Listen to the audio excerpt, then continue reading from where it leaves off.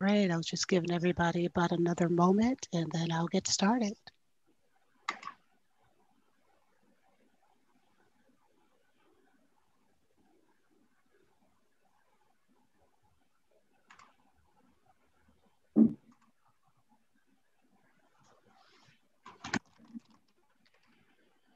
So good morning, everyone.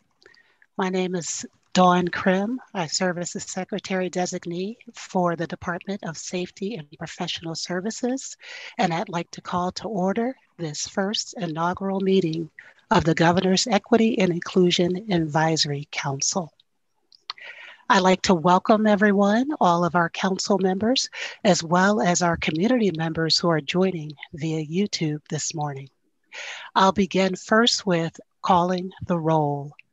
Deanna, do we have a quorum? Yes, we do. Great, thank you. We'll be following Robert Rules of Order. Therefore, I will need a motion to adopt the agenda. In order to call for the motion, if you could unmute yourself and then state your name, and then the person making the second also state their name, and then I'll say all in favor if you could unmute yourself and then reply affirmatively. Thank you. Is there a motion to adopt the agenda? LeVar Charleston, I move that we adopt the agenda. Thank you. Is there a second? Vanessa McDowell. Oh, go ahead. So. I hear Vanessa. Yep, Vanessa McDowell, thank you. All in favor of adopting the agenda as outlined? Aye. Aye. Aye. Aye. Great, thank you very much. First order of business today is to review our agenda and meeting materials. And so everyone has received the agenda in advance, and we do have a PowerPoint scrolling with the agenda. But you also should have received 6 documents. Those documents include the meeting agenda and meeting PowerPoint, a budget summary document that the governor will touch on briefly in his remarks, but we'll have more details about that in a discussion later.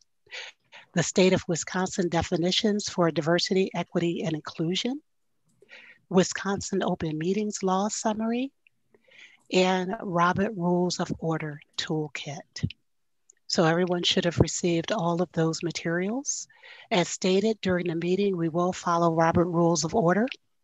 And when an action item is listed on the agenda, again, if you could unmute yourself and reply. And then if you have a question, concern, or wish to speak, please raise your hand. And Larice, who will be supporting this meeting, will call on you and ask you to state your name before you speak. Thank you. We'll move to announcements. Malika? Thank you, Madam Chair. Just a couple of reminders. Make sure that you are muting your phone or your Zoom when you're not speaking during the meeting. And then if you have questions or would like to speak to the group, we went through, again, raise your hand to be acknowledged. If you're having issues with raising your hand, just go ahead and put that information in the chat box. And then once you're acknowledged, unmute your connection. And please remember to remute once you're finished. Thanks so much. I did also want to mention that the governor and lieutenant governor will be in attendance for the first part of the meeting. I think that you all heard me say that the governor's running just a few minutes behind. But be mindful, we have over, I think, close to 30, a little bit over 30 people who are on the meeting. So as we are doing introductions, just be mindful of the time so that we can get through everyone while the governor is still on the phone. Thanks, that's all the announcements I have. Great, well, we will now move into our remarks and our introductions. So let me just check. So we don't have the governor yet, is that correct? Lieutenant Governor Mandela, are you on? I am here.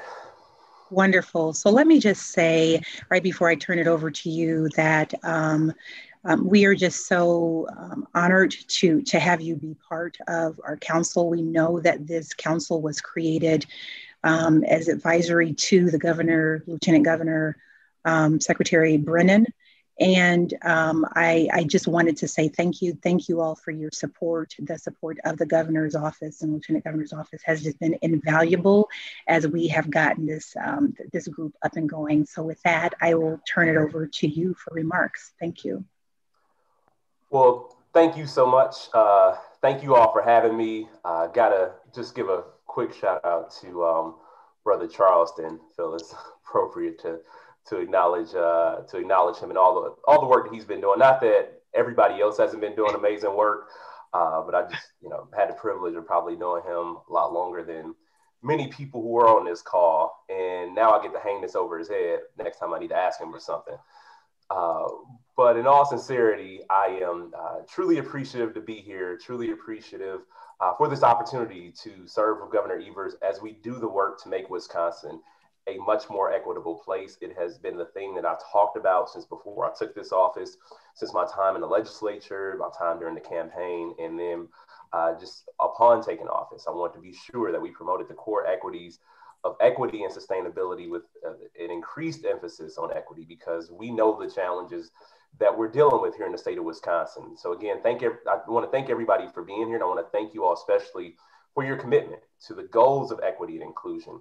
And we are trying to promote this in a way that it has not been seen in this state before. And given the height of the negative statistics that we're dealing with, this is an opportunity for Wisconsin to be a leader, as in so many other areas. If we can shift the dynamic, if we can change the way that we do things, we can be an example for so many other places who are struggling across this country. And so I'm happy to be here for the first meeting on the Council on Equity and Inclusion. And I know that, like I said before, so many of you have been doing this work within your own capacities, within your own personal or professional lives. And I'm grateful that you all are willing to share and serve, share your expertise and serve and strengthen our work as a state. And like I said, the racial disparities run rampant here. This has been the case for far too long. We know that too many children, too many families are being held back due to unfair systemic barriers that continue to exist in this state. And this continues to impact people's health, their pocketbooks, their education, even the food that they have access to, the homes that they live in or don't, the air that they breathe, and so many more issues of importance. And that's why we have to address inequities both within state government and outside of state government, not just to empower the people who are facing these barriers, but to make Wisconsin more successful overall. And when we came into office, Governor Evers asked which areas I wanted to work on the most. And I was very clear. Like I said, equity and sustainability is what I wanted to focus the office of Lieutenant Governor. And since then, these have been the core principles of my office. And to us, these issues are interrelated. We can't protect natural resources or the environment without looking at the impacts that it has on people in different and disparate ways. We've exemplified that connection within our climate work within the Task Force on Climate Change by centering equity and environmental justice every step of the way. Diversity, equity, and inclusion were prioritized in determining the membership of the task force, the expert speakers that we brought in to present, the content and the topics of discussion in the meetings, and most importantly, the final recommendations. And this was new to too many people on our task force, and as it is a new concept to too many people in general. And it wasn't always easy, but it was definitely necessary for us to lay the foundation that will actually address the scope of the crisis that we continue to face. We have to have this lens in all of our work and everything that we do within state government. And this council is critical to making that happen. And so I just want to say thank you again for everything that you've been doing to make our state more just, and again, your own personal and or professional lives. Thank you for everything that you do to make us more inclusive, more equitable. And I just want to just give a preemptive congratulations to all the work that you're going to do on this council, because your work here will truly impact every single child in Wisconsin, every family, in every community long into the future. A good friend of mine, Heather McGee, wrote an op-ed a few days ago that talked about how racism impacts everybody. And as long as we continue to have these systemic barriers, these systemic issues of inequality in our state, everybody will be held back. And that's the message we want to be sure to get across. And also, it's just the right thing to do for families in Wisconsin. And with that said, I am going to hand it back over to you, Malika, because I'm not sure how the order is going to go now. Thank you. I'll turn it over to Secretary Brennan now. Malika, and thanks, Lieutenant Governor, for those remarks. And I appreciate getting the chance to be here today with my colleagues and with so many of you who are doing great work all around the state of Wisconsin. And I look forward to working with you. Just a little bit, the Department of Administration has responsibility for all of the human resource aspects across state government, more than 35,000 employees. We work around a lot of the procurement, and we work on enterprise and statewide issues around housing and other areas. And so the work that we do here is really going to have an impact. And, you know, in every, as we think about the workplaces that we are in, certainly the state workforce, we have reached an inflection point over the last year and even preceding that. We're working differently. The workforce is going to look a lot different. And from his first day in office, the governor, the lieutenant governor have really instilled in this administration a focus on the workplace and on the workforce, a focus on diversity, equity, and inclusion. And this is a continuation of that. And really, we have to look at the workplace that we have. We need to be able to be inviting and inclusive to people from across this state because they're asking questions like, is this a place that I believe in as a workplace? And conversely, is this a place that believes in me? And there's been lots of work that has happened as a result of Executive Order 59. Every state agency over the course of the 2020 calendar year wrote its own diversity, equity, and inclusion plan. And that I know from our own agency and across the enterprise was something that was very inclusive, and it was from the ground up very organic, and something that people across the state workforce wanted to be involved in, and they want to see what concludes and what moves on from there. So we're excited to do that. I was reminded from a colleague, though, elsewhere from another state earlier this week in a conversation we were having around diversity, equity, and inclusion. Don't just show me the plans, show me the budget. And in the budget that was just introduced this week, the governor has put his money where his mouth is. And so the work that we do here and the work that will be ongoing over the next several months and into the future will have a grounding in the investments and the priority that the governor and the lieutenant governor have laid out as well. So I'm excited about this. I'm excited about working with my colleagues, but really excited about the people from around the state who are going to be part of driving this in the future. So thanks very much. Thank you. Do we have the governor on yet? It looks like it'll be a couple more minutes. Sorry, there's a press conference running. Okay, thank you, Kara. Dawn, you want to go ahead with your remarks? Great, I do. And excited for when the governor does join us, because when you think about the work that we have in front of us, this is who he is. This is the foundation that he brought to state government in his leadership. I had the opportunity to work with him at DPI, and from day one, he talked about equity, diversity, and inclusion. So I'm really pleased and proud to lead the Governor's Council regarding these very topics because they're near and dear to his heart. But more importantly, it's about connecting the dots. He talked about connecting the dots in state government when he became the leader, and that's what we've been doing. It's evident in the grassroots work that Joel Brennan talked about around equity, diversity, and inclusion. It's evident in the work that we're doing across agencies to improve the lives of Wisconsinites.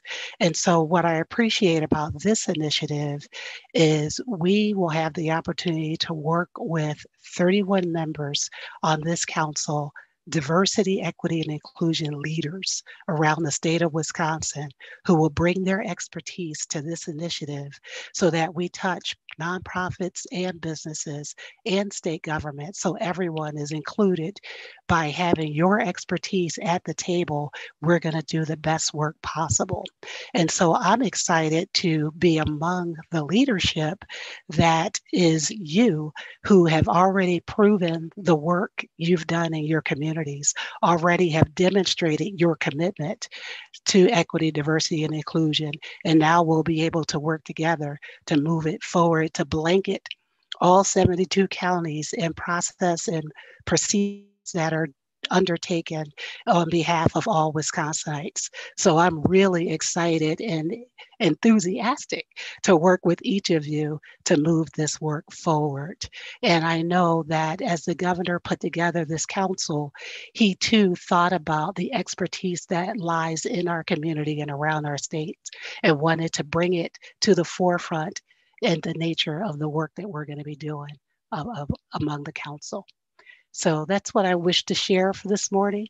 I'm excited to set the tone for the state with you. And I look forward to us really rolling up our sleeves and moving process and policies forward. As the Lieutenant Governor said, it's not just about equity, diversity, and inclusivity. It's about sustainability, environmental justice. And that's what I look forward to leading. Thank you, Madam Chair. I see that the governor has joined us, so I will turn it over to him to make remarks. Oh, thank you so much. And I apologize for being a little bit late. We were opening up a vaccination site in Oshkosh, and we're just able now to hook up. So thanks for all of you being part of this. And this is a really important group that is assembled. We have to make sure that we're able to make sure that we're working on making the equity and inclusion our most important issue in state government. We've got a long way to go, and I'm looking for you folks to help me. Like I said before, in order to build a state that works for everyone, our state government has to reflect the people they serve, and we have to be leaders in promoting equity and addressing racial disparities in our communities. Back in June, I sent agency budget directions for them to follow as they crafted their requests. In that letter, I asked them to bring compassion, empathy, and a specific intention to increase equity and decrease racial disparities in our state as they've crafted their budgets. Because of that, but also because the folks who lead these agencies already prioritize this work. We have a great group of cabinet secretaries. We have a budget packed with new initiatives to truly chart a new course for the state. Now, that's not to say that there isn't more work to do, that we have essentially, we don't have to roll up our sleeves, because we do. But I look forward to working with and hearing from you all about what else we should be doing. I do not want this council to be a talking point. We want you to tell us what we're doing right and what we're doing wrong and what we need to do more of. We want your honest insights and recommendations, because we can't do this work alone, and we need your help in guiding us. And I know Secretary Designee Krim feels the same way, and that's why I'm incredibly proud of her and appreciative of the work she is doing in leading the way. Dawn, thank you so much for taking this on. I'm really excited to take this real step forward with this council to create meaningful change. State of Wisconsin, as an employer, is likely, or is the largest employer in the state of Wisconsin, if we include the University of Wisconsin system. And we have to make sure that equity is a top priority for us.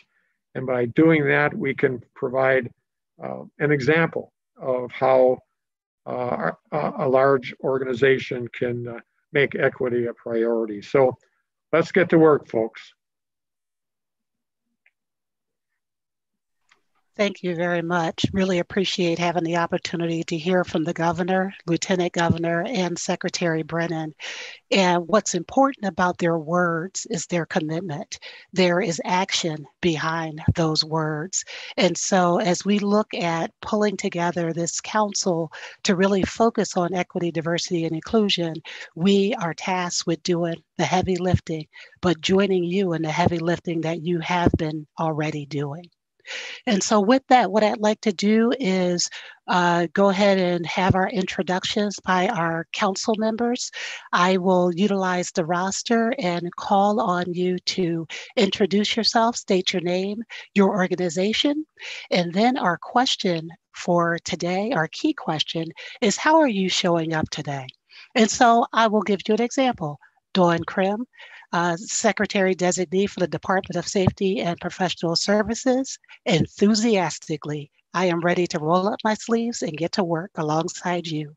And so with that, I will go ahead and move to our next introduction. Joaquin Altoro. Good morning, everyone. Joaquin Altoro, CEO for WHEDA. WHEDA stands for the Wisconsin Housing and Economic Development Authority. Essentially a bank. Governor Evers, I very much appreciate the appointment to the position. We're coming up on 2 years, about a year and a half. And I am showing up after 2 cups of coffee. I got all kinds of emotions. I wish there was a word for just like a mixture of emotions, but I'm very present. And so I very much appreciate the opportunity. Great, very present, love it. Emily Amundson. Good morning, everybody. I'm Secretary Emily Amundson. I serve at the Department of Children and Families, where it is an absolute privilege. And today I am showing up appreciative. I'm so appreciative of this council forming.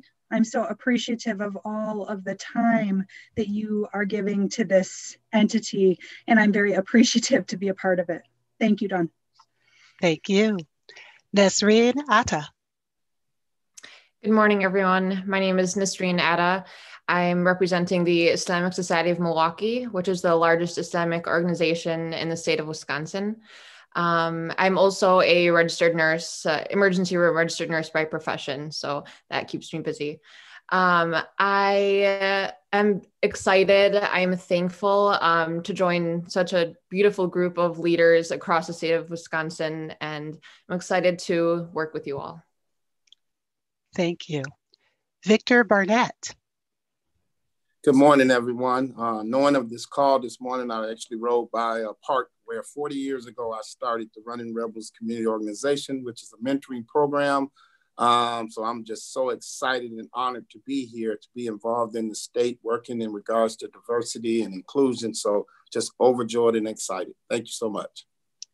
Thank you. Jessica Bowling.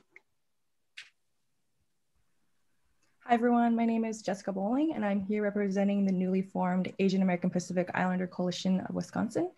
And I am showing up curious to learn about this council more and meet everyone. Thank you. Wonderful. Thank you. Percy Brown Jr.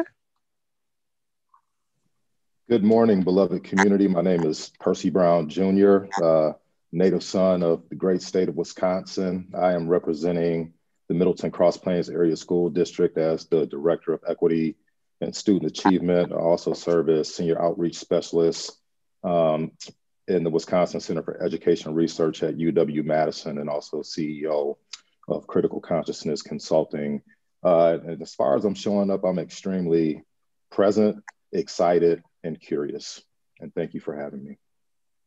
Thank you. Kevin Carr. Thank you, Madam Chair. I'm Kevin Carr. I'm the Secretary of the Department of Corrections.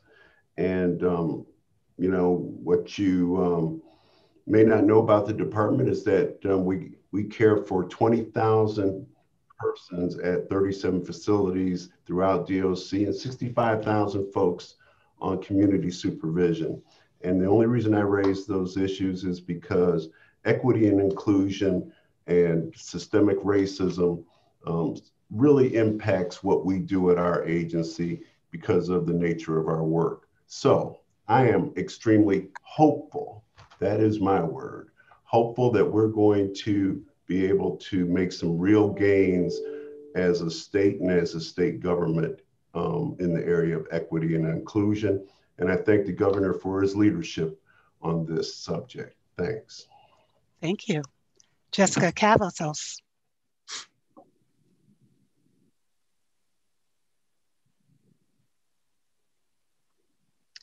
Jessica? Can you hear me now? Yes. Okay. I'm so sorry. I'm always thinking I'm ready, but I need some time. Good morning, everyone. My name is Jessica Cavazos. I am the president and CEO of the Latino Chamber of Commerce of Wisconsin. We are the fastest growing minority chamber in the state with over 450 members and representing various industries throughout the central Wisconsin region and now on the East Coast of Lake Michigan. I'm so happy to be here. I think I'm showing up more so curious, humbled, and also just getting my wheels turning on how I can be impactful. So thank you so much. Great, thank you. Dr. LeVar Charleston. Good morning, everyone.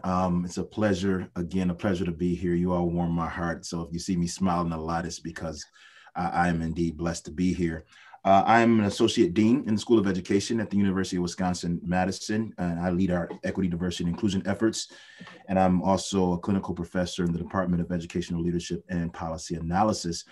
I'm showing up today energized. I really am. I'm really energized to work with an impactful group of colleagues to really contribute to the development of a sustainable infrastructure where equity, diversity, inclusion, and importantly, belonging are interwoven into the fabric of every corner of our state. I love the mission of this group. I love the mission of the leadership of our secretaries, of our governor in this space. And I really, desire that we be a state that is characterized, or a group that is characterized by action, accountability, and importantly, commitment to this work of inclusive excellence. So thank you again for being here. Great, thank you very much. Reverend Dr. Monica Cummings. Yes, good morning, family. I am the Reverend Dr. Monica L. Cummings. I am the Assistant Minister for Pastoral Care at Bradford Community Church, Unitarian Universalist in Kenosha, as well as a member of Cush's Religious Leaders Caucus. And I am both grateful and honored to be a member of this council. As all of you probably know, Kenosha, it had a very difficult summer. We continue to grieve and move towards healing. And so I'm grateful to be here. I'm grateful to be part of this caucus and the hope that the work that is done here will impact my community and help Kenosha move forward in terms of racial equity. Thank you for your words. Robin Davis. Good morning, everybody. I'm Robin Davis, President and CEO of Brown County United Way in Green Bay. I also serve as the co-chair of the DEI Task Force of the Greater Green Bay Chamber. I am honored to be here. I'm inspired by the work that all of you are doing, and I'm optimistic about the future of our state. Thank you. Thank you. QL Amin. Good morning, everybody. My name is QL Amin, co-founder with my brother Khalif El Amin of Young Enterprising Society here in Milwaukee, Wisconsin. And today I'm focused. Focused, I like that. Reverend Dr. Alex G. Jr. Thank you, Madam Chair. Good morning, everyone. I am the pastor of Fountain of Life Church here in Madison, longest serving pastor in our community. I'm also the CEO and founder of the Nehemiah Center for Urban Leadership Development, where we've been strengthening Black leadership for the past 30 years in our community. And most recently, through our Justified Anger Initiative, we're working with non-Black allies to help partner with us in breaking down residual effects of systemic racism And I'm excited about being here. I would say that I'm showing up intrigued. Our state motto is forward, and I'm impressed by this multidisciplinary team. And I feel like this is one of the state's best effort to really live into our state motto. So I'm intrigued to be here today. Great, thank you very much. Reuben Hopkins.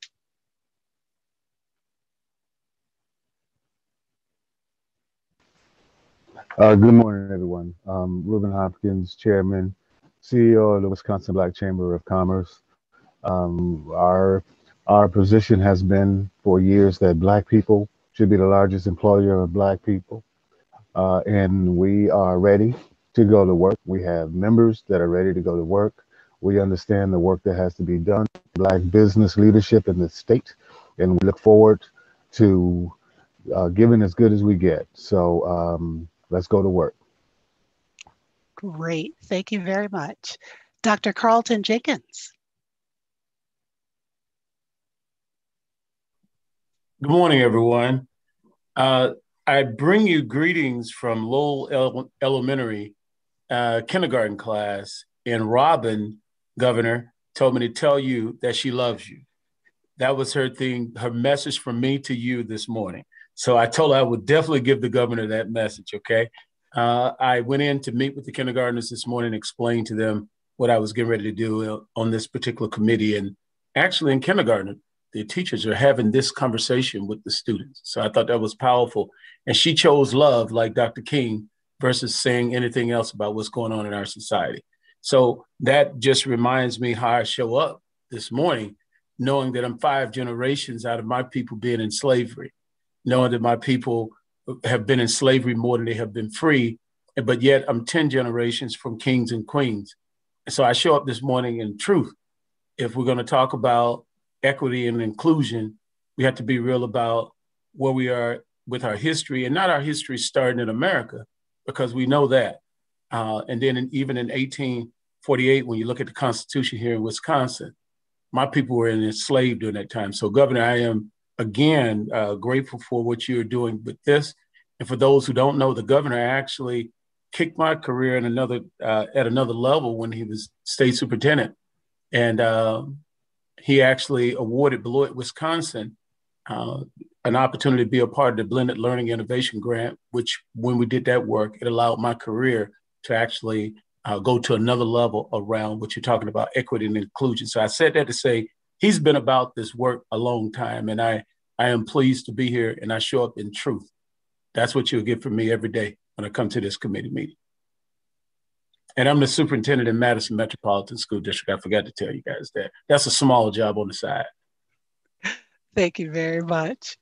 Dashika Kidd. Good morning, everyone. My name is Dashika Kidd, and I am the program manager for the Racine Housing Resources, a nonprofit organization that help first-time home buyers and low and moderate income families access grants and get into their first home. I'm also the new program manager for the Racine Financial Empowerment Center, which is a big deal for our city to offer free one-on-one financial counseling as a public service. I show up today fired up, ready to learn and ready to contribute what I know, and just roll my sleeves up and get ready to tackle this big initiative. This is a big deal for me, and I don't take it lightly, and I want to contribute it as much as I can. I'm born and raised in the city of Racine, and I'm very passionate about my city and my state. Great, thank you very much. Mary Kolar. Good morning, everyone. I'm very honored to be with you this morning. I am Mary Kolar. I am the Secretary of the Wisconsin Department of Veterans Affairs.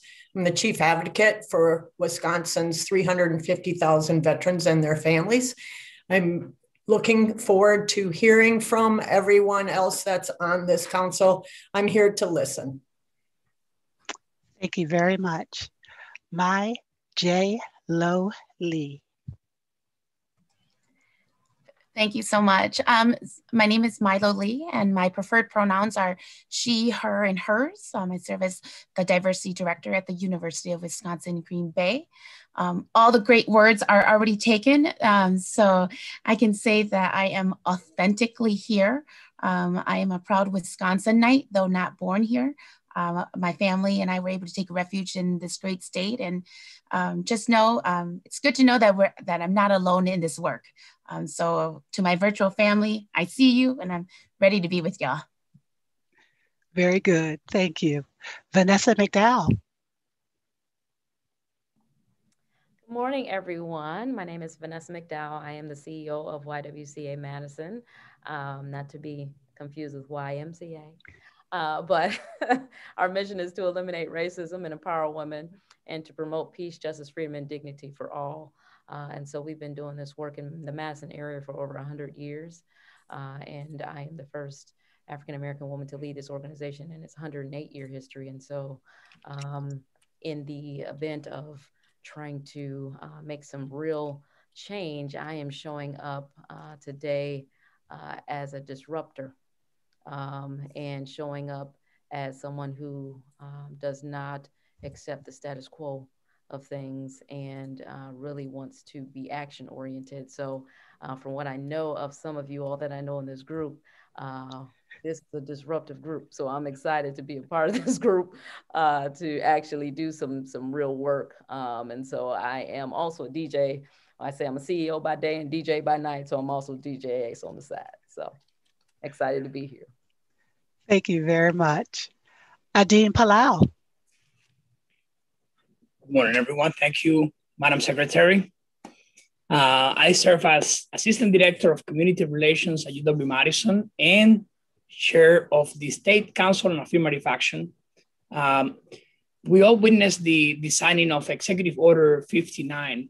And I always keep in mind that that was long before the visible demonstrations of racial disparities that we have seen.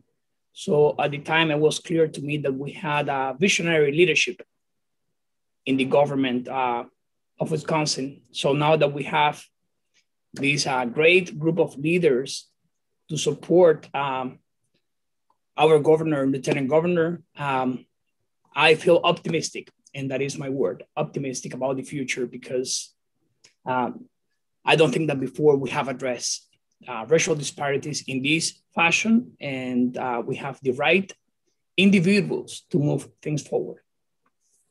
Thank you. Very good, thank you. Amy Pachasik. Good morning, everybody. I'm Amy Pachacek, Secretary Designee of the Wisconsin Department of Workforce Development. So our department, in part, supports all of the workforce and employers in this state. And one of our missions is to ensure, equal rights and opportunity for all. So I am showing up here today motivated to be part of ongoing and continued positive change. So thank you. Very good. Thank you very much, Amy. Tammy Rivera.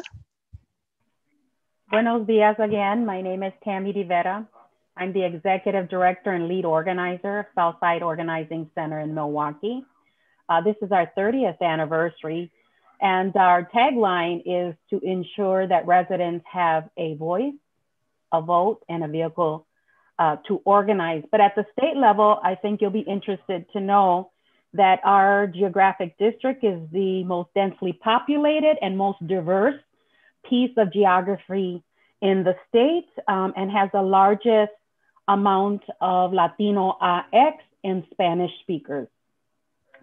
I am feeling intentional today and very determined that all of us together will be able to maximize this opportunity to dismantle the structures and systems that are accessible to the state and the state's reach.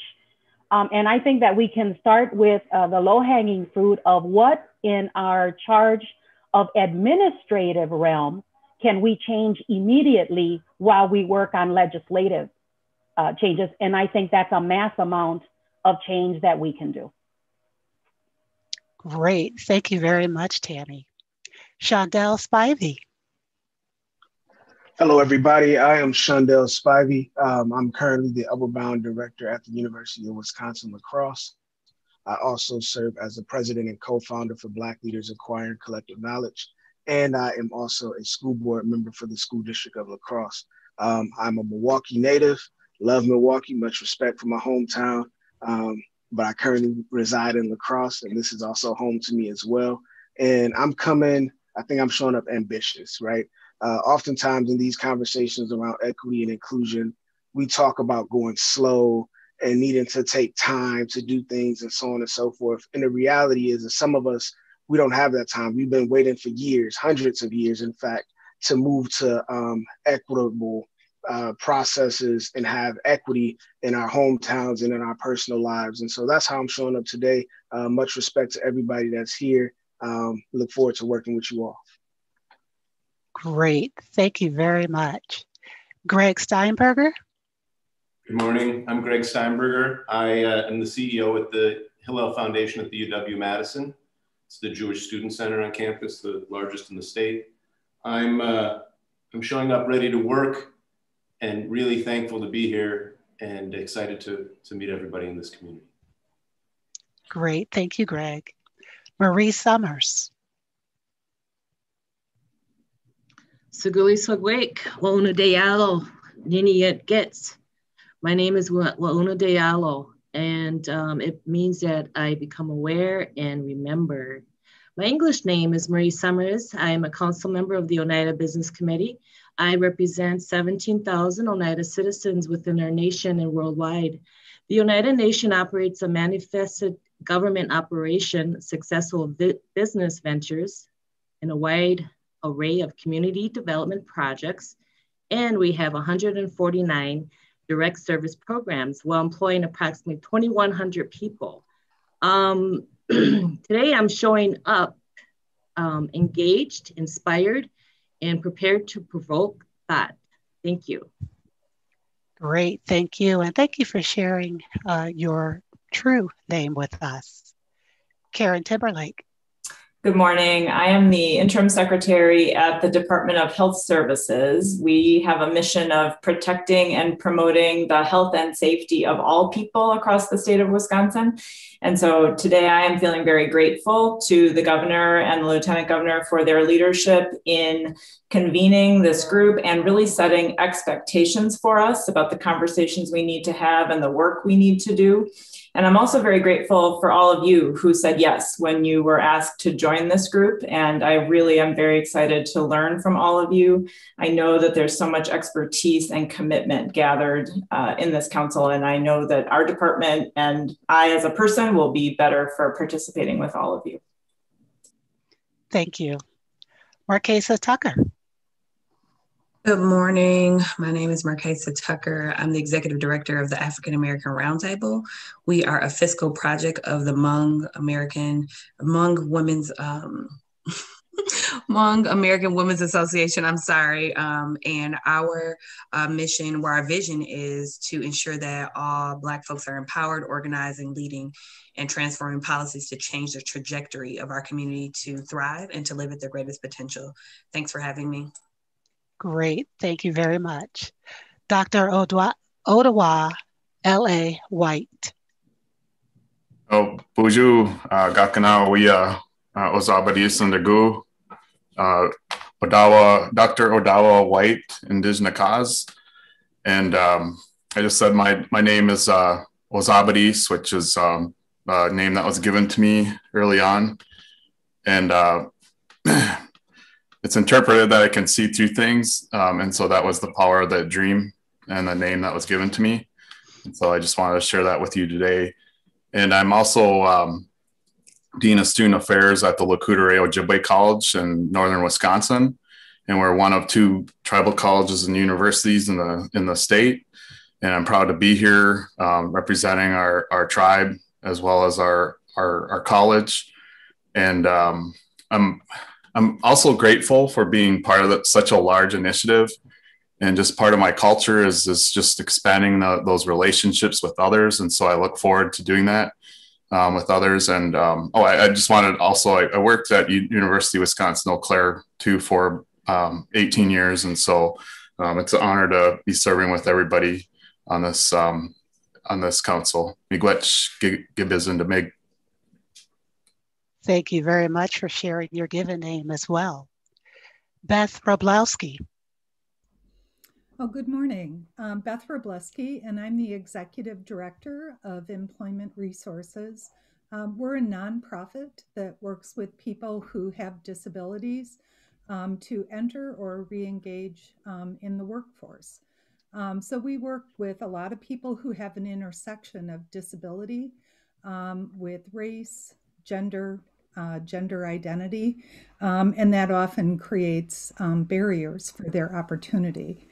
I come to the meeting today humbled to see this remarkable group of leaders serving on this council, and I'm eager to join you as a member and work together. I have worked with some of the people on this council already and know that they're incredible people. So I appreciate the opportunity to be here with you. Great, thank you very much. Mai Zong. Good morning, everyone. Thank you so much. My name is Mai Zhang. I am the president of Hmong American Leadership and Economic Development here in Western Wisconsin. And HALED, which is short for Hmong American Leadership and Economic Development, was formed in 2019. We work diligently and intentionally to address economic and social disparities, to elevate social equity in Western Wisconsin and throughout Wisconsin for Hmong and AAPI, along with our brothers and sisters in Black and Brown communities. And so with that, I am also a council member for the Eau Claire City Council, working on advocating for anti-racist policies in local government. And so I'm very excited to be here today. I come today challenged and eager to working with everyone on creating how we could create a sustainable and a systematic impact on the racial issues we have. And then also how we could turn this diversity trend into a systemic culture change and culture shift that's gonna last for generations. So thank you. Thank you, Mai Zhang. I believe I went through the entire roster, but I want to pause for a moment just in case I missed anyone so they can introduce themselves.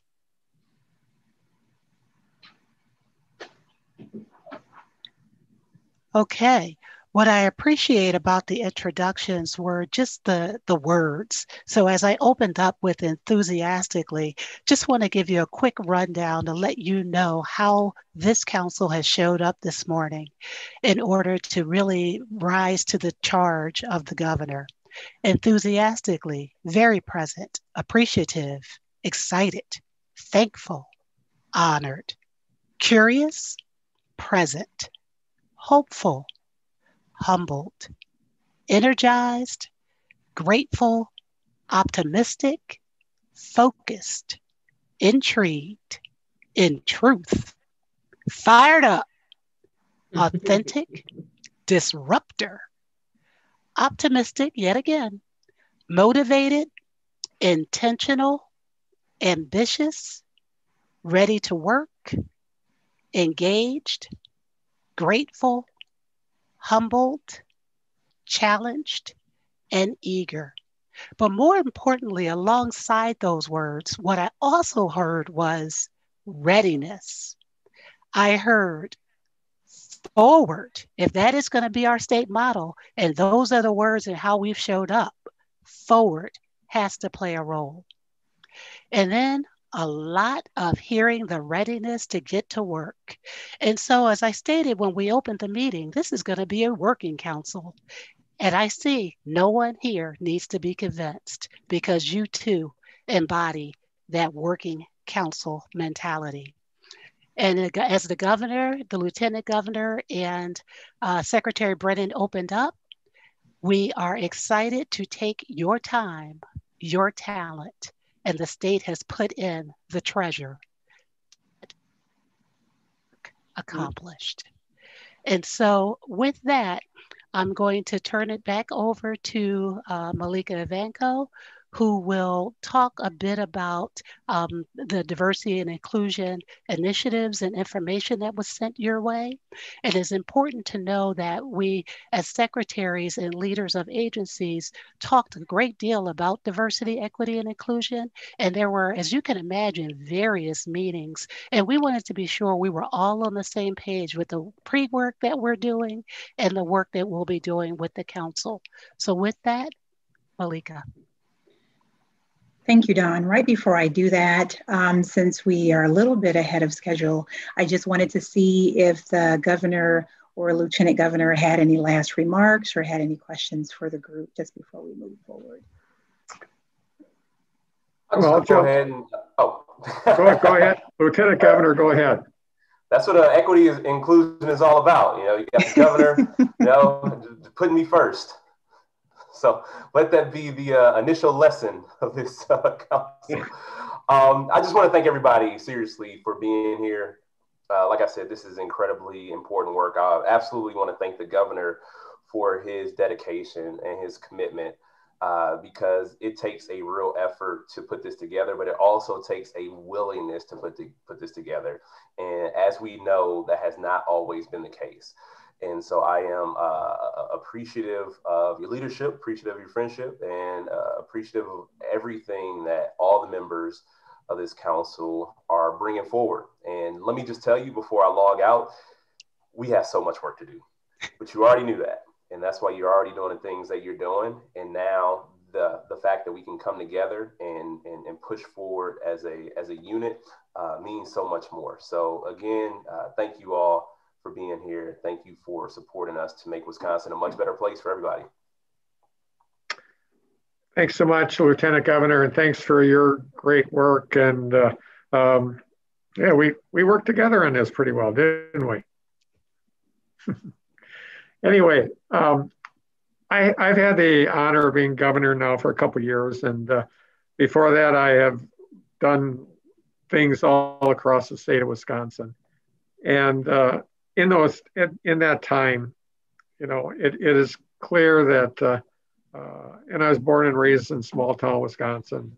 My first opportunity to interact with somebody that didn't look like me, frankly, was when I was a high school kid working in a canning factory, and there were some Mexican laborers that were working alongside me.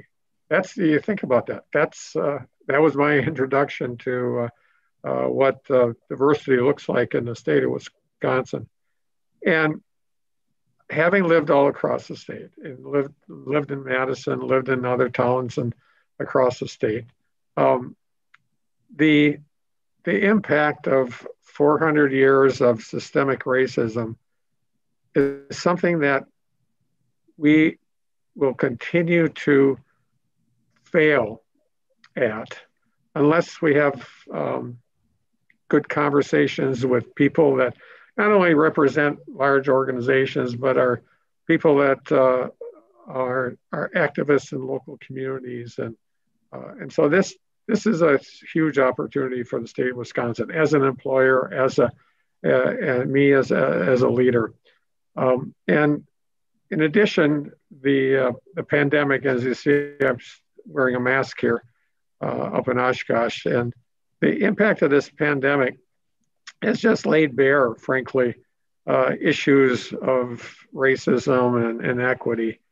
And we have to take advantage of this point in time. I mean, clearly there was all sorts of incidences this summer that reminded us of how much work we have to do.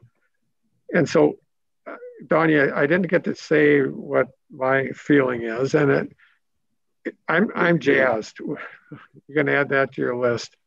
I'm jazzed that we can actually make a huge difference. We have that opportunity, and I know we have a great diversity of people that are sitting around this rectangle that I'm looking at, with people listening to each other, and we have an opportunity. I hope you take this opportunity to help us as a state, as a as a state employer, as state leaders, to move the needle and really make a difference. I am so hopeful and so jazzed.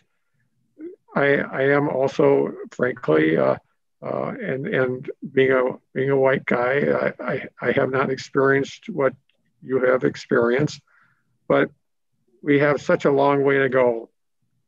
And there is so many political things that kind of stand in our way. And whatever we can do to kind of set those barriers aside and say, this is what we want this state to look like. And I just encourage you to be as bold as you can and use this opportunity to really make a difference. I know that's why you're here. I know that's what you try to do every single day of your lives. But by bringing you all together, I am really jazzed that we can make some significant differences in the lives of all people in the state of Wisconsin. So, Dawn, thank you for your leadership, and Lieutenant Governor, thank you, and all of you that are here to be part of this. I'm very jazzed that this will be a significant committee with significant results. So thank you. And we thank you, Governor. And we appreciate the opportunity to be bold and direct, and as others have said, disruptive. But we will do it in a strategic way that focuses clearly on the charge that we've been tasked with. And so we thank you for trusting us to do this work, to contribute the expertise around the square that you've noted to move state government forward. And so thank you, Governor and Lieutenant Governor and Secretary Brennan, for joining us this morning. This won't be the last time that we'll be all together. And with that, Malika, I'd like to pass it over to you. All right. Thank you, Madam Chair. So I wanted to just take an opportunity. We sent you a document on the state government adopted definitions for diversity, equity, and inclusion, and just wanted to give you a little bit of background. As Dawn said, it was important as a state that we were operating off of some of the same terms. And I didn't take an opportunity to introduce myself to you all. I think that I feel like I've known you all a little while, just because we've had so many emails back and forth. But my name is Malika Ivango, and I am the administrator for the Division of Personnel Management. And I oversee the HR arm for the state. So all things compensation, training, labor relations, merit recruitment and selection, training, all of those areas for the entire state of Wisconsin. So I am honored to have the opportunity to work with you all and to have our team staffing the council. One of the things that you will notice that's part of his Executive Order 59 was the mandate for all of our state agencies to develop an equity and inclusion plan. And what we did was we took the requirements for our state affirmative action plans, developed new standards that were very focused, which we will be coming back to the group and talking about, and we'll let those agencies talk about those equity and inclusion plans. But as we began to develop those plans, we started hearing from not only the employees, but also our state agency leaders around just the terms, diversity, equity, and inclusion. And if as a state we had identified what they meant and how we want to use them as state agencies and across the enterprise. And when I say across the enterprise, that's across all of our state agencies.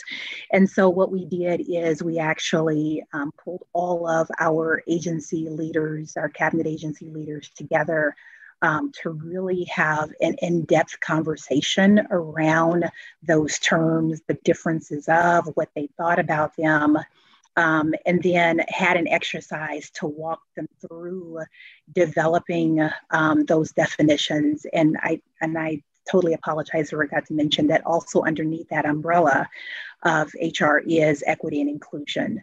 And so we were able to walk them through the development of those definitions. And then once they were finalized, we shared them with all of our HR staff, our equity and inclusion professionals, and then all of the equity and inclusion committees to use to help in the development of those agency equity and inclusion plans. So we wanted to share those definitions with you all as a council so that you could see as a state, these are the definitions that we were operating off of. And once we have that, we'll come back to the table again and talk about providing that update as far as the equity and inclusion, the definitions, and the executive order. An update will provide an update on the executive order, and we can also answer your questions, more questions around these definitions if you have them then. But I just wanted to put that out there so that you have them, okay? And then if you'd like me to just keep going, I wanted to just really quickly talk about staffing. We will be, our Division of Personnel Management will be staffing the council. And we put this in here because we wanted you to know that the people that you are working with. So I have my right-hand person who is Larice Lincoln. She is the Director of Equity and Inclusion for the division.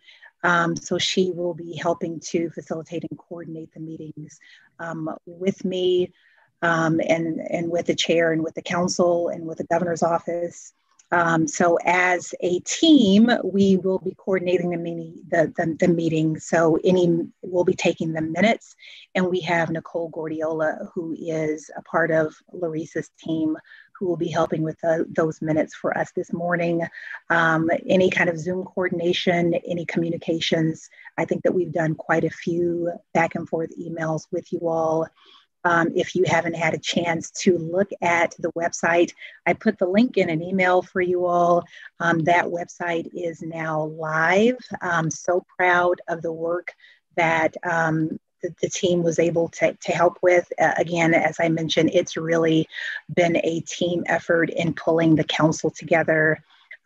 So I just wanted to put that out there that we will be staffing. And we will also be hiring some temporary help just to continue to help get the council up and running.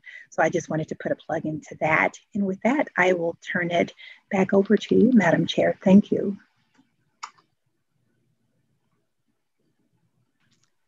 Thank you very much. So what I'd like to talk about now is just how the council is configured. As you know, there are 31 members to the council, and there are term limits on the council. We are all appointed initially for these 2 years, and there is an opportunity for reappointment at the end of the 2 years. But initially, we start with a 2-year term. And then there will be officers, and the officers will be appointed by the chair, me, and there'll be specific details to follow regarding the officers. But know that you all are leaders in your own right. And so that appointment is based on your self-nomination. And so please be thinking about what role you wish to play in addition to simply being among the 31. And so I'll be chairing, and there'll be a vice chair, and these are working leadership positions. The vice chair will preside over the meetings. If for some reason I am not able to attend, the vice chair will preside over the meetings. We will also have subcommittees, and we will have subcommittee leads. The subcommittee leads will work closely with the vice chair to do this work. And so we will be a working leadership team as we move forward the ideas and inputs and recommendations of the council. And so the way the chair subcommittees will fall is when we look at our top priority areas, we will, as a group, it will move into that section next, but we will talk about what those priorities are, and then I will look for self-nominations in terms of who is interested in leading the subcommittee. So it will be about your passion and your capacity to lead and do the work that you should give some thought to as you determine what your next step will be. And so again, chair, vice chair, and subcommittee leads. The chair, vice chair, and subcommittee leads are appointed for 1 year. So 2 years on the council with the opportunity to be reappointed, and then in a leadership role, 1 year with the opportunity also to extend that appointment. Now, if you take a look at your agenda, we need to move into an action item. You have received some proposed meeting schedules in advance. And so what I'd like to do at this time is have you refer to that proposed meeting schedule. And again, the Robert rules, we will take a vote to secure the meeting terms to agree upon. Madam Chair, right before you do that, there is a question. Oh, okay. Tammy.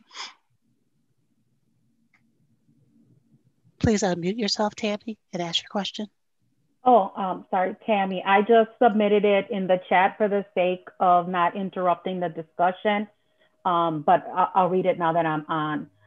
As we craft the definitions, or as you craft the definitions, I just had a question about the word disability in the diversity paragraph. When I worked in the disability arena quite a while ago, I have to admit, the term preferred was person of ability. So I'm wondering if the word disability should be substituted with ability, but I submitted it in the chat. Thank you for that feedback. I will take that back to the leadership group. Great, Tammy, thank you for bringing that to our attention.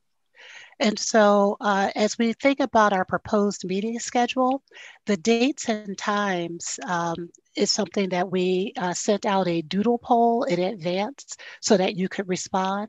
The quarterly meeting schedule will be based on February, May, August, and November. And so those would be the quarterly months. But when we think about the doodle poll, as people sent in their responses, the most responses came in for Fridays, 9 a.m. to 12 p.m. And so now what I would like to do is I would like to have a motion to adopt the meeting schedule of meeting quarterly, February, May, August, and November, and on Fridays, 9 a.m. to 12 p.m. Is there any discussion? Yeah, this is Vanessa. I'm just wondering, have we chosen a particular Friday? Is it the first Friday, the second Friday? I'm just wondering which Friday of the month it would be. At this time, there has not been a particular date selected yet, just the day. And so that will move into the next phase of determining dates. Any other discussion? I would just, this is Tammy, I would just, for my own personal interest, say I prefer it not to be the first Friday of the month. I don't know how that works for everyone else, but that's my need. Thank you for making that available. The staff will be working through dates and determining what could work best, but thank you for letting us know that. I have a question in terms of the dates that we have. Could you please state your name so we know who's speaking? I'm sorry. Carlton Jenkins. Yeah. Only question I had, if the dates align with the budget submission for the governor for his proposal, and if we're going to be meeting in February, are we a reactionary group or we're going to be proactive? So does the date align with budget submission? Because what we are going to value and bring forth, it needs to be in the infancy of the discussion versus as a reaction to the discussion. And the budget reflects what we value. Great, thank you for sharing that. As you'll recall, you received a copy of the budget summary that was submitted by the governor and announced earlier this week on Tuesday. The way the biennium budget works for state government is that budget is submitted every 2 years. And so the budget as submitted by the governor shows his commitment to equity, diversity, and inclusion. And so I will have you refer to that budget summary. In future meetings, we will talk about it more in detail. So as I mentioned, February, it is February, so this is our first meeting. So our next meeting will be in May. Ms. Crum, if I could, Carlton, and I'm sorry. I'm sorry, go ahead. Dr. Jenkins, this is Malika. I just wanted to mention, so we're saying that these are our regular meetings. If there is something as far as the budget that comes up and we need to pull the council together, we will absolutely do so. I mean, the budget happens on a biennium basis, but these are our regular meetings. So if there's something that additional that is really important to the council that we need to pull you all together for, know that as a team, we will be open to that. Yes, and thank you so much. This is Carlton. I just wanted to say, I read through the budget. I was talking about the emphasis of the thinking of putting it together. If there's a way that this committee could help influence, I think the things that are in there, they're pretty, much in alignment with a lot of my thinking, but I didn't want to leave out the opportunity for the committee to perhaps in the emphasis help shape some of the future direction in the next budget cycle. Great. Absolutely. Thank you very much. We appreciate that clarity, and you are absolutely correct. The treasure has to go with the action. So thank you for that. And can I just also add that the governor's office, they will be returning to the group to give another budget update in May as well. This is Percy Brown. I have a soft request to stay away from the fourth Friday of the month. But if it can't happen, I will be able to rearrange some things, but that's just a soft request. Thank you. Thank you for making that soft request known. Yeah, so I've now had 2 other soft requests. I've had the first, third, and fourth as a soft request to stay away from. Sorry about that soft request. No worries. And just know that we realize it's always challenging when you're trying to coordinate schedules.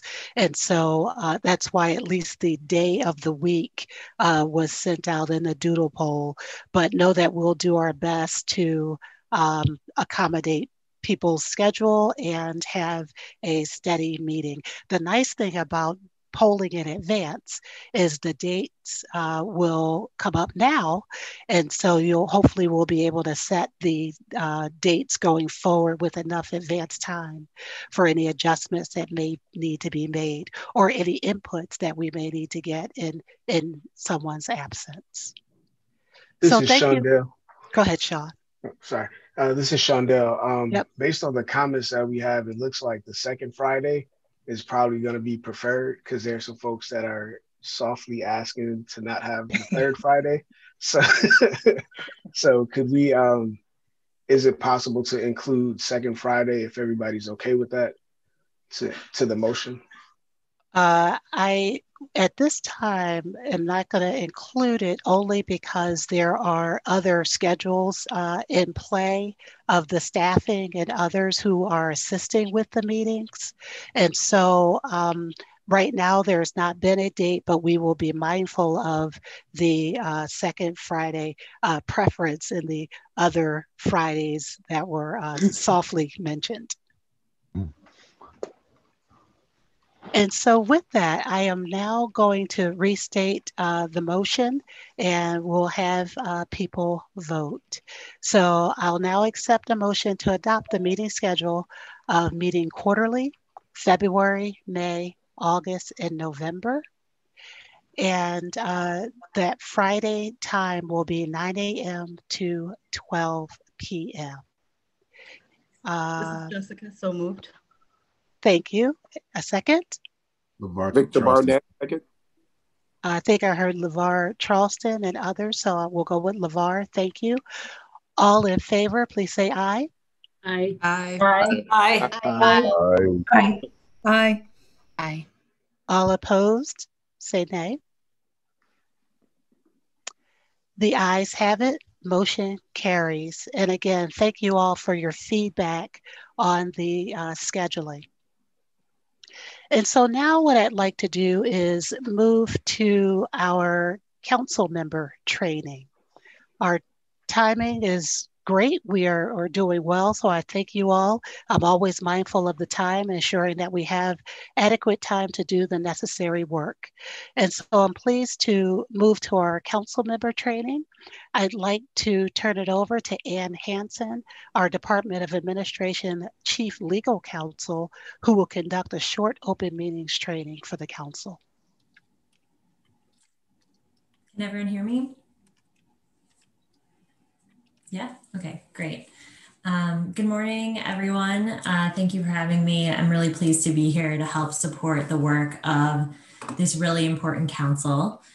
Again, my name is Ann Hansen, and I just wanted to note before I get started that, you know, because this council is attached to DOA and you'll have the access to the great support by Malika and her team, I'll just also note that, you know, you'll also have support from DOA's Division of Legal Services. And so you can work through Malika and her team to get questions answered as they come up, and we'll be happy to help you. I believe that one of my colleagues, Alex Arkin, may be joining us too, just to kind of be available here, because Alex does a lot of open meetings advising and other things with the DOA attached boards and commissions, and she will likely be interfacing with you. So I thought she might be able to join us. And I also just want to plug that we are also going to be asking you to do an open records law training that will be done on your own time and online. But because this may be some of your first time participating in this type of council, we just want to make sure you guys have the knowledge and tools to know exactly how to conduct business and kind of what is going to be subject to some of both the open meetings law and the open records law. So stay tuned for more information on that later.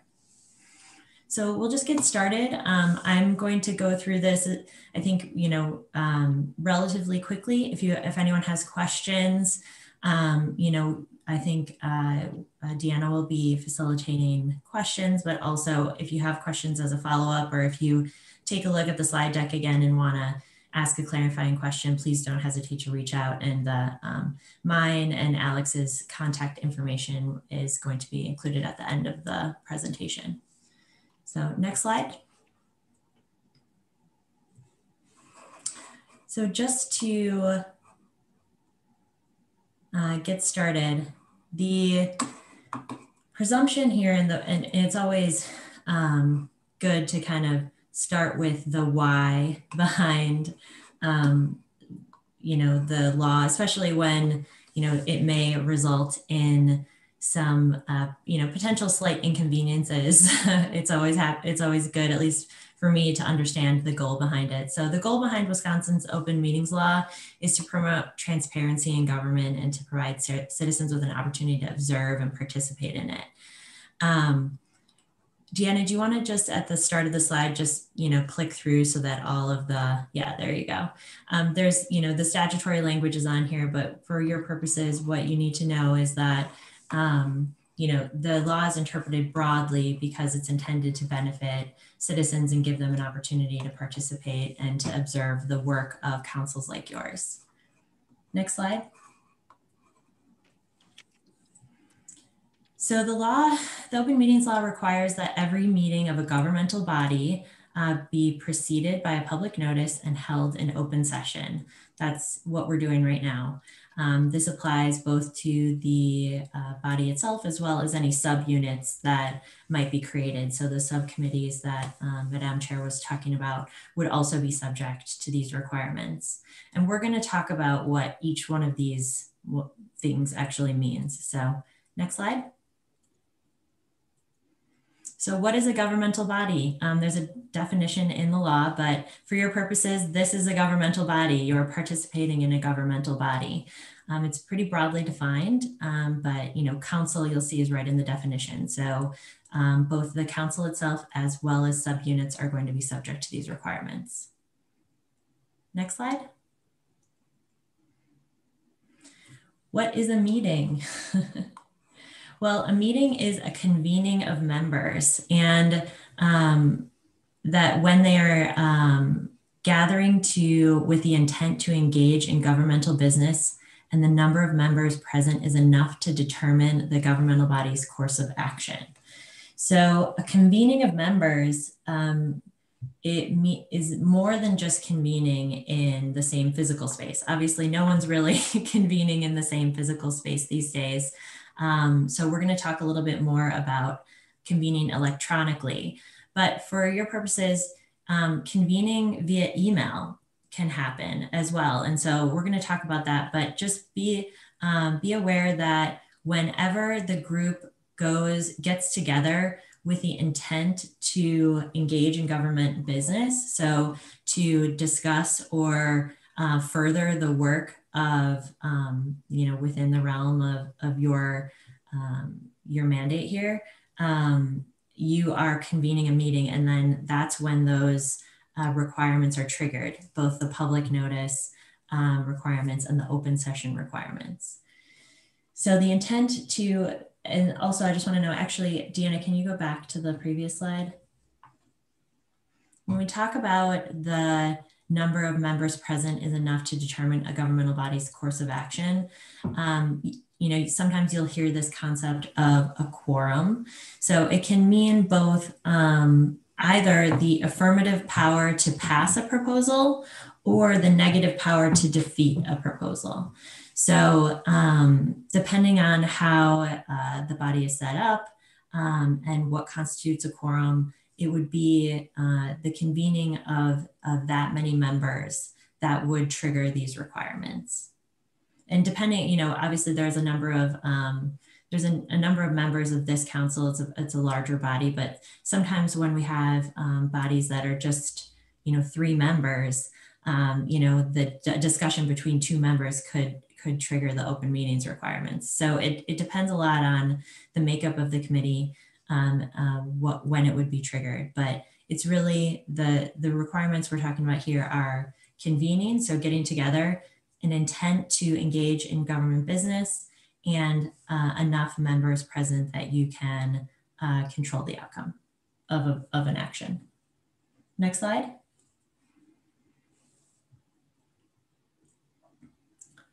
So I mentioned that we're going to talk a little bit more about convening electronically because obviously out of necessity, a lot more business of state government is happening virtually, both in this type of forum, like, which would mimic, an in-person meeting, but also via email.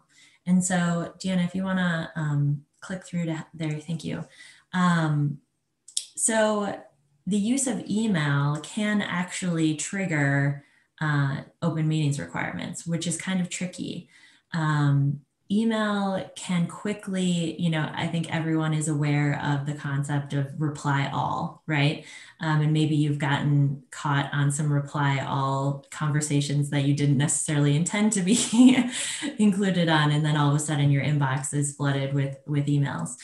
But essentially when email conversations turn into something like an in-person conversation, even if it's not real time, we get to be at risk of triggering the open meetings requirements. So email is something that you guys, obviously are going to need to use to do the crucial work of this committee. But I think there is some, just be mindful of when the committee is discussing things, or individual members are discussing things that if the conversation moves more towards mimicking a convening of members to conduct business, and there's enough folks participating in the conversation that's happening, we may trip over into the open meetings requirements. So the DOJ has some guidance on this, and obviously we're happy to answer questions if they come up, but DOJ strongly discourages against using email to communicate as a group about these or to facilitate discussions about these things. So when folks are using email to do the work of the committee, if a staff person of the committee or the chair sends out information to the entire committee and you have a response, you should reply directly back to the person who sent it to you rather than replying all to the entire committee, such that, because we don't want to, again, trigger that, that type of full discussion without noticing the meeting and allowing the public to observe it. So you should reply directly back to the individual that sent it to you. And then the person who disseminated the information can, aggregate feedback, and then on the next meeting, you can put a line item on the discussion to flesh out exactly how members feel about it and to decide what to do. So email should be used obviously for the important prep work for these matters, but decision-making and the actual business of the committee needs to happen with the sessions noticed in advance and with the opportunity for the public to observe. Next slide.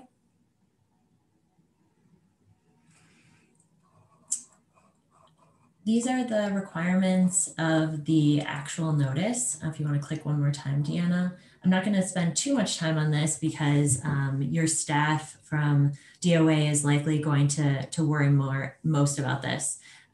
Essentially, we have to give notice to the public, to the news media, and we actually have to post the notice physically in a couple of places. I was just talking to Alex about how relevant the public or the public posting of these things has become, particularly now where everyone is doing most things virtually, but it's still a part of the law. And so the DOA staff will be working to make sure that whenever you guys are going to be convening in open session, we are meeting the requirements of the notice. Next slide.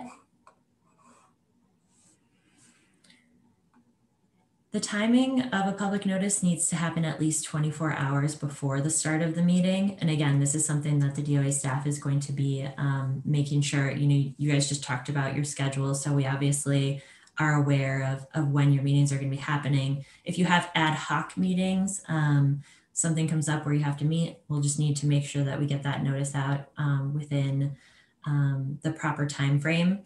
There is the law does account for a situation where you had to meet about something kind of on an emergency basis.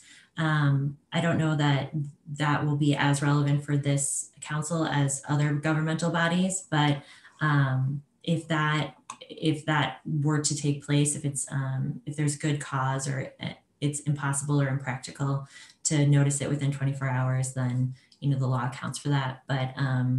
But that likely won't apply to you. Next slide. So one of the requirements of the law is that the business of the council happen in open session. And so what does open session mean? Open session is a meeting held in a place reasonably accessible to members of the public and open to all citizens at all times. Reasonably accessible depends on the specific facts and circumstances of who your audience is, who the impacted population of your work is, etc. Again, the Open Meetings Law gives citizens the right to attend and observe open session of governmental bodies, but the Open Meetings Law does not require that they be given an opportunity to participate. We're going to talk about what a public comment, period might be, but the Open Meetings Law doesn't require that you allow members of the public to have a portion of your time in the meeting, but they are given the opportunity to observe it and to know what's happening. And every meeting of a governmental body must initially be convened in open session. Okay, next slide.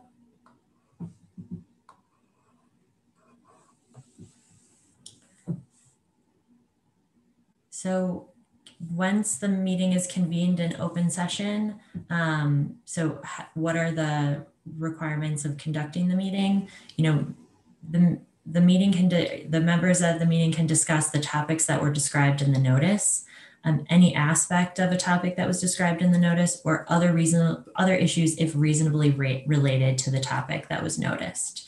Deanna, can you click one more time? There's another bullet there too.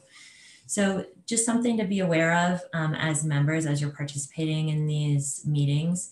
If a separate topic comes up, you know, maybe you'll have you'll be discussing one thing and someone, you know, it'll trigger in someone's mind something else that you want the committee to take up, or a new consideration that wasn't thought of before. So long as it's reasonably related to that topic, you can go ahead and discuss it.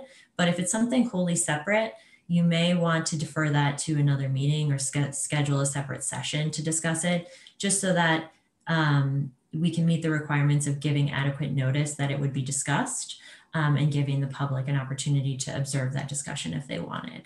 So something to keep in mind as you guys are going through your discussions. Again, reasonably related is a broad, is typically broad, but if it's something completely separate and you think that members of the public, you know, would have wanted to know that you were going to take it up, it's probably a good idea to defer it to a separate meeting. You don't actually have to, you know, talk about everything on your agenda if you don't get to it, or if you want to skip, that sort of thing. And you can just kind of delay that to a later date. You don't have to go in order, those sorts of things. That's not what the law requires. But it really, again, going back to the why behind the law, it's intended to make sure that the public has knowledge of what is going to be discussed at the meeting with reasonable specificity, and the opportunity to observe if they're interested. Next slide. As I mentioned, there may be a public comment period as part of one or more of the council's meetings, and you're more than allowed to engage the public in whatever way you deem fit. So what you would do is designate a portion of the meeting as a public comment period to give folks notice that they would have the opportunity to participate. And then again, if you're having the public participate and a net new topic has come up that has not been noticed, or if a member of the public wants to discuss something that has not been noticed, again, you should limit discussion about it, acknowledge it, and defer it to another meeting so that it can be noticed properly. And anyone else who's interested in observing that discussion would have the opportunity to do so. And similarly, you can't take formal action on a topic that hasn't been identified in the notice. Next slide.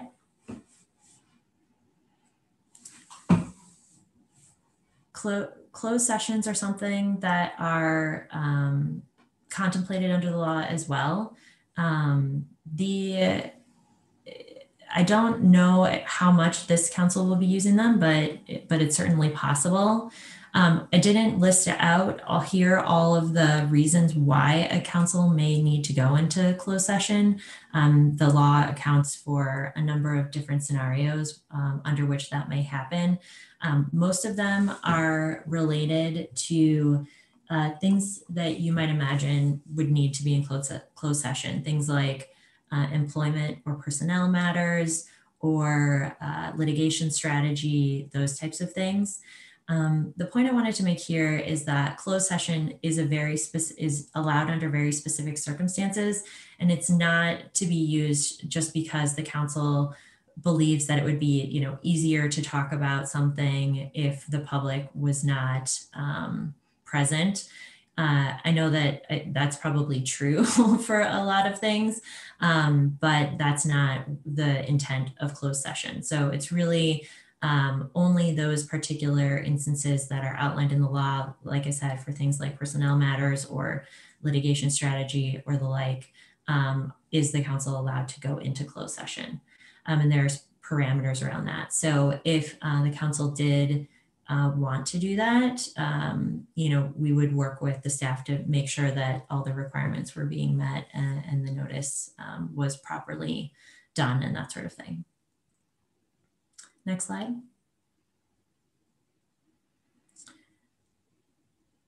The open meetings law also has some record keeping requirements. Primarily what this does is make sure that the motions and formal actions that are taken by this committee are properly recorded. And so again, the DOA staff that is going to be assisting you with your work are going to figure out exactly how this happens. But for motions and roll call votes at the meetings in both open and closed session, you must create and preserve a record of those. It doesn't prevent you from, taking action by general consent without a formal vote or roll call vote, but it has to record that that's how the decision was made. What can't happen is, for you to create basically an agenda full of actions and then just take a single motion to approve all of them at once. The record keeping on this needs to be a little more specific than that. And again, the DOA staff that are working with you are going to ensure that some things are set up to make sure that the record keeping gets done. Next slide. Also, I've mentioned this a few times, but obviously we're in the middle of, I don't know where we are. Hopefully getting towards the later half, I don't know, I hope, of the pandemic. And I think that this has been an interesting time for the open meetings law because, we had to answer all kinds of questions about how do we meet these requirements under the restrictions of social distancing and things, not being able to convene in the same way. And I don't know exactly what the council has planned, but as the years go on, you may transition more into an in-person, or you may continue to do things remotely. But remotely held meetings are still meetings under the law, as we discussed, even if you're not in the same physical space. It doesn't matter if you're doing it on Zoom, Teams, Skype, Google Hangouts, FaceTime. It's all, regardless of how it's being done, remote meetings are meetings. And so, folks have gotten creative and more sophisticated about how the public should be able to attend this meeting. This is a great example. The fact that, it's being streamed on YouTube is a really important way to make the discussion accessible to folks. And if you go to the next slide, we'll talk a little bit more about it. I think the requirements on this are actually quite minimal. And so the council is already going above and beyond what's, minimally required. Before the pandemic, before COVID, the guidance here was just that you had to make sure there was a conference room where someone had the meeting on a telephone, essentially. Publicizing the number to call in or the Zoom link was a bonus. It was more than what was required. I think that's becoming more and more standard, and that's encouraged. And DOJ has been putting out some additional guidance on remote meetings as things have progressed. But it's always a fact specific, how much or how to make it accessible to the public is always a fact specific analysis. So, if the audience in the impacted population of a governmental body didn't have access to phone or internet, there would have to be a discussion about how to accommodate it. I think with what you guys have done here, this is well within the parameters of the open meetings law. But just in general, these sorts of things need to be taken a look at on a case-by-case basis. And written materials that are going to be discussed should be available either at the broadcast site or made available another way. Next slide.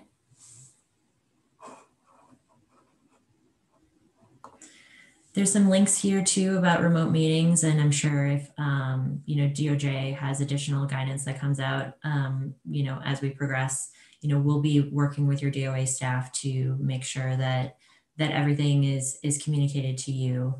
Like I said, you guys are going above and beyond right now of the requirements, and as I would imagine this council would, making sure that it's as accessible as possible. And if you want to go to the next slide.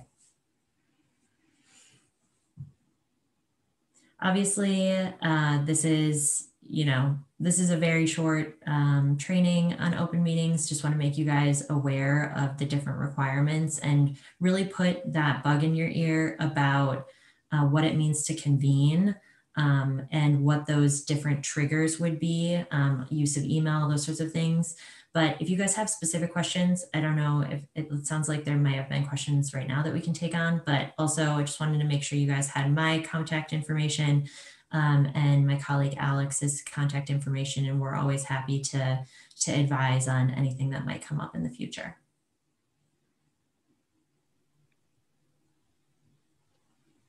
Deanna, were there specific things that we should talk about right now? There were a few questions that came up in the chat that were answered, but we'll see if Deanna has any additional things. There is a question, post-COVID, will there be an expectation to come to Madison for meetings? I don't want to say expectation. I think that once we're finished with COVID, we will be then scheduling in-person meetings, and we would highly encourage you all to participate in those in-person meetings. But we would understand, we know that some of you all are traveling quite a distance, and so we would understand that. But of course, we would want to see you in person. And I saw the question about, the advisory council not having direct impact on legislation. Yes, it still applies. And, I think that was answered, but, the work that you guys are doing is of public importance and is of public interest. And so, and obviously councils are included right in the definition, but there is an intent that the public would have a window into the work that you guys are doing. Reuben Hopkins with the Wisconsin Black Chairman. I have a question. If I'm on a subcommittee and I'm one person on that subcommittee, would it also apply if I talk to another person who is on another subcommittee, but we're not on the same subcommittee? Is that still an open meeting? That's a good question. These are all the fun types of things that we get to noodle through. I don't think it would, because unless you were the only person on the subcommittee, which I think creates because you wouldn't be able to control the action of the subcommittee at that point. So really you're thinking about, and this is where it gets a little tricky too, if there aren't very many members on a subcommittee. If you're having a discussion via email if there are 5 members and 3 of 5 members are having a discussion via email, you're kind of treading close to the territory of triggering the open meetings law. So, but just one person on one subcommittee talking to another person on another subcommittee likely isn't going to trigger it, because both the numbers and the fact that you're 2 separate subunits of the same body. So the only time it is actually, so if I'm meeting with a group of people and doing some of the things we're charged with, like reviewing and analyzing statutes and regulation and policy. So if I'm meeting with a group of people and none of which who are on the council, but I'm doing the committee work in order to come back to the committee and report, that meeting with that group of people is not necessarily an open meeting. It's not, no. Because what the group that you're working with is not a group within the committee. So it's not a governmental body at that point. You're just basically acting as a liaison from the council to, getting feedback from outside the council and then bringing it back. We're really talking about groups of individuals that are on the committee convening together to engage in the business of the committee. And so, you know, if you had 10 members of a committee, 5 or more members of that committee getting together either virtually, in person, or via email to make decisions and to conduct the business of the committee.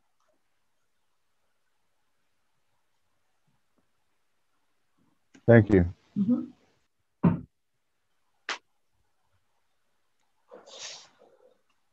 That's a great question. Any other questions?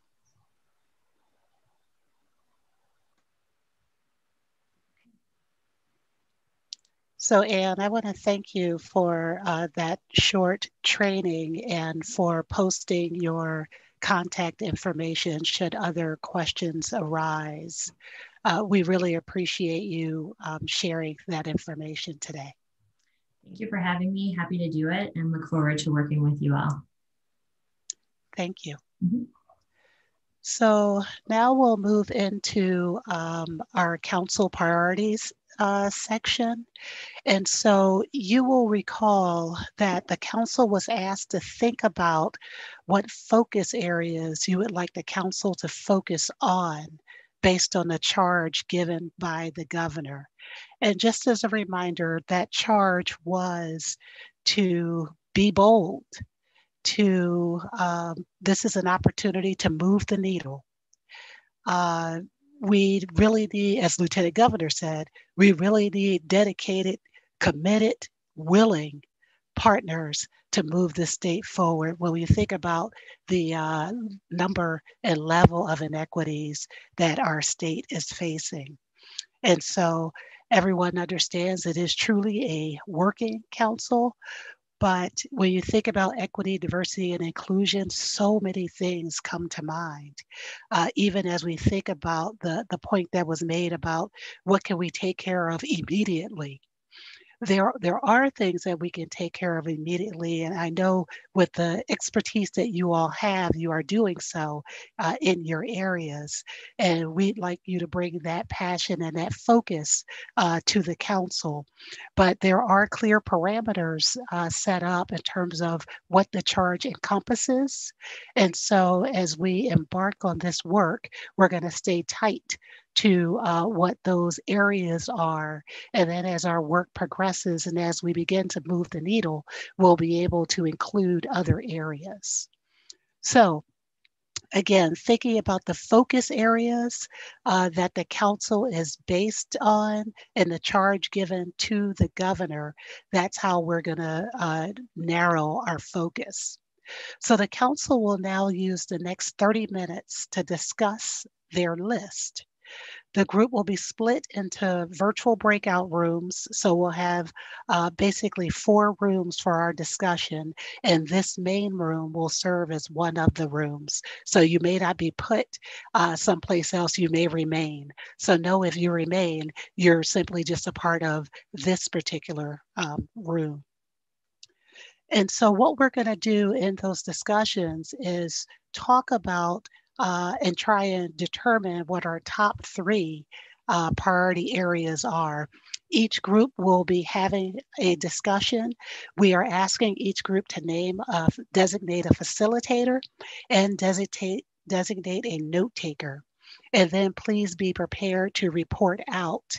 Please make sure whoever is the note taker that your notes are legible for others to read, in that we will be asking you to email your notes to Deanna. And so based on the discussion that we have today and the notes that Deanna receives, we as the full body will have an understanding of what our 3 priority areas are. Once those 3 priority areas are determined, they will be the topics for the subcommittees. And so again, as I speak about leadership, if you're thinking about wanting to be in a leadership role, one of the opportunities is as the vice chair. but the other opportunities are as the leads of the subcommittee, and they would then be responsible for leading the plans and actions in partnership with the chair and vice chair of those topic areas.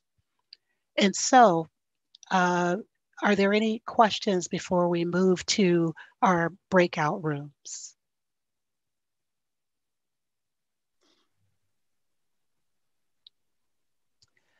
Okay, hearing no questions, the DPM staff will move us into the breakout rooms. And again, we'll have 30 minutes to discuss our list.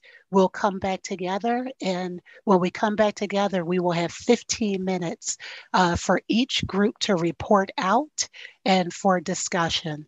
So the goal is to leave this particular segment of work by establishing what our 3 priority areas are that the council will focus on for the next 2 years.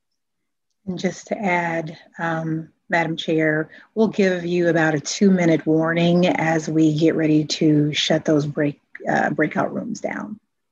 Great. Right. Thank you very much. Thank you. I think we're ready, Deanna. Thank you.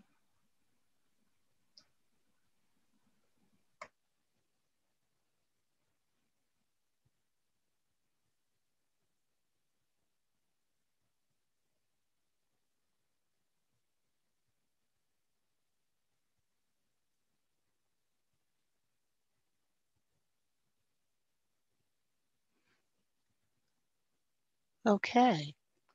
As I look at the main room, it does appear that we have quite a few names, but know that some of the people who are a part of our breakout room are staffing and assisting those that are on the council. And so as I look at our screen, I notice our breakout room, we have Dashika, Percy, Nazreen, Adwa, Secretary Carr, oh, that's Dr. Odawa. Odawa, thank you. Odawa, got it. Dr. Monica and Ruben Hopkins and Marie Summer, as well as Amy Pahachek. And so I am not going to lead our group. I am going to be among the participants like everyone else. And so I appreciate if someone in our group would take the lead to facilitate and someone choose to note take. Hi, this is Nasreen. I can note take.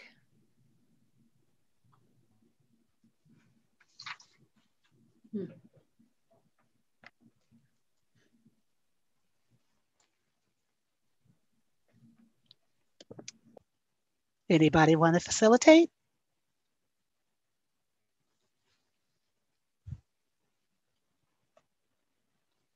I'd hate for us to go back to the big group. I can be the facilitator. All right, thank you very much.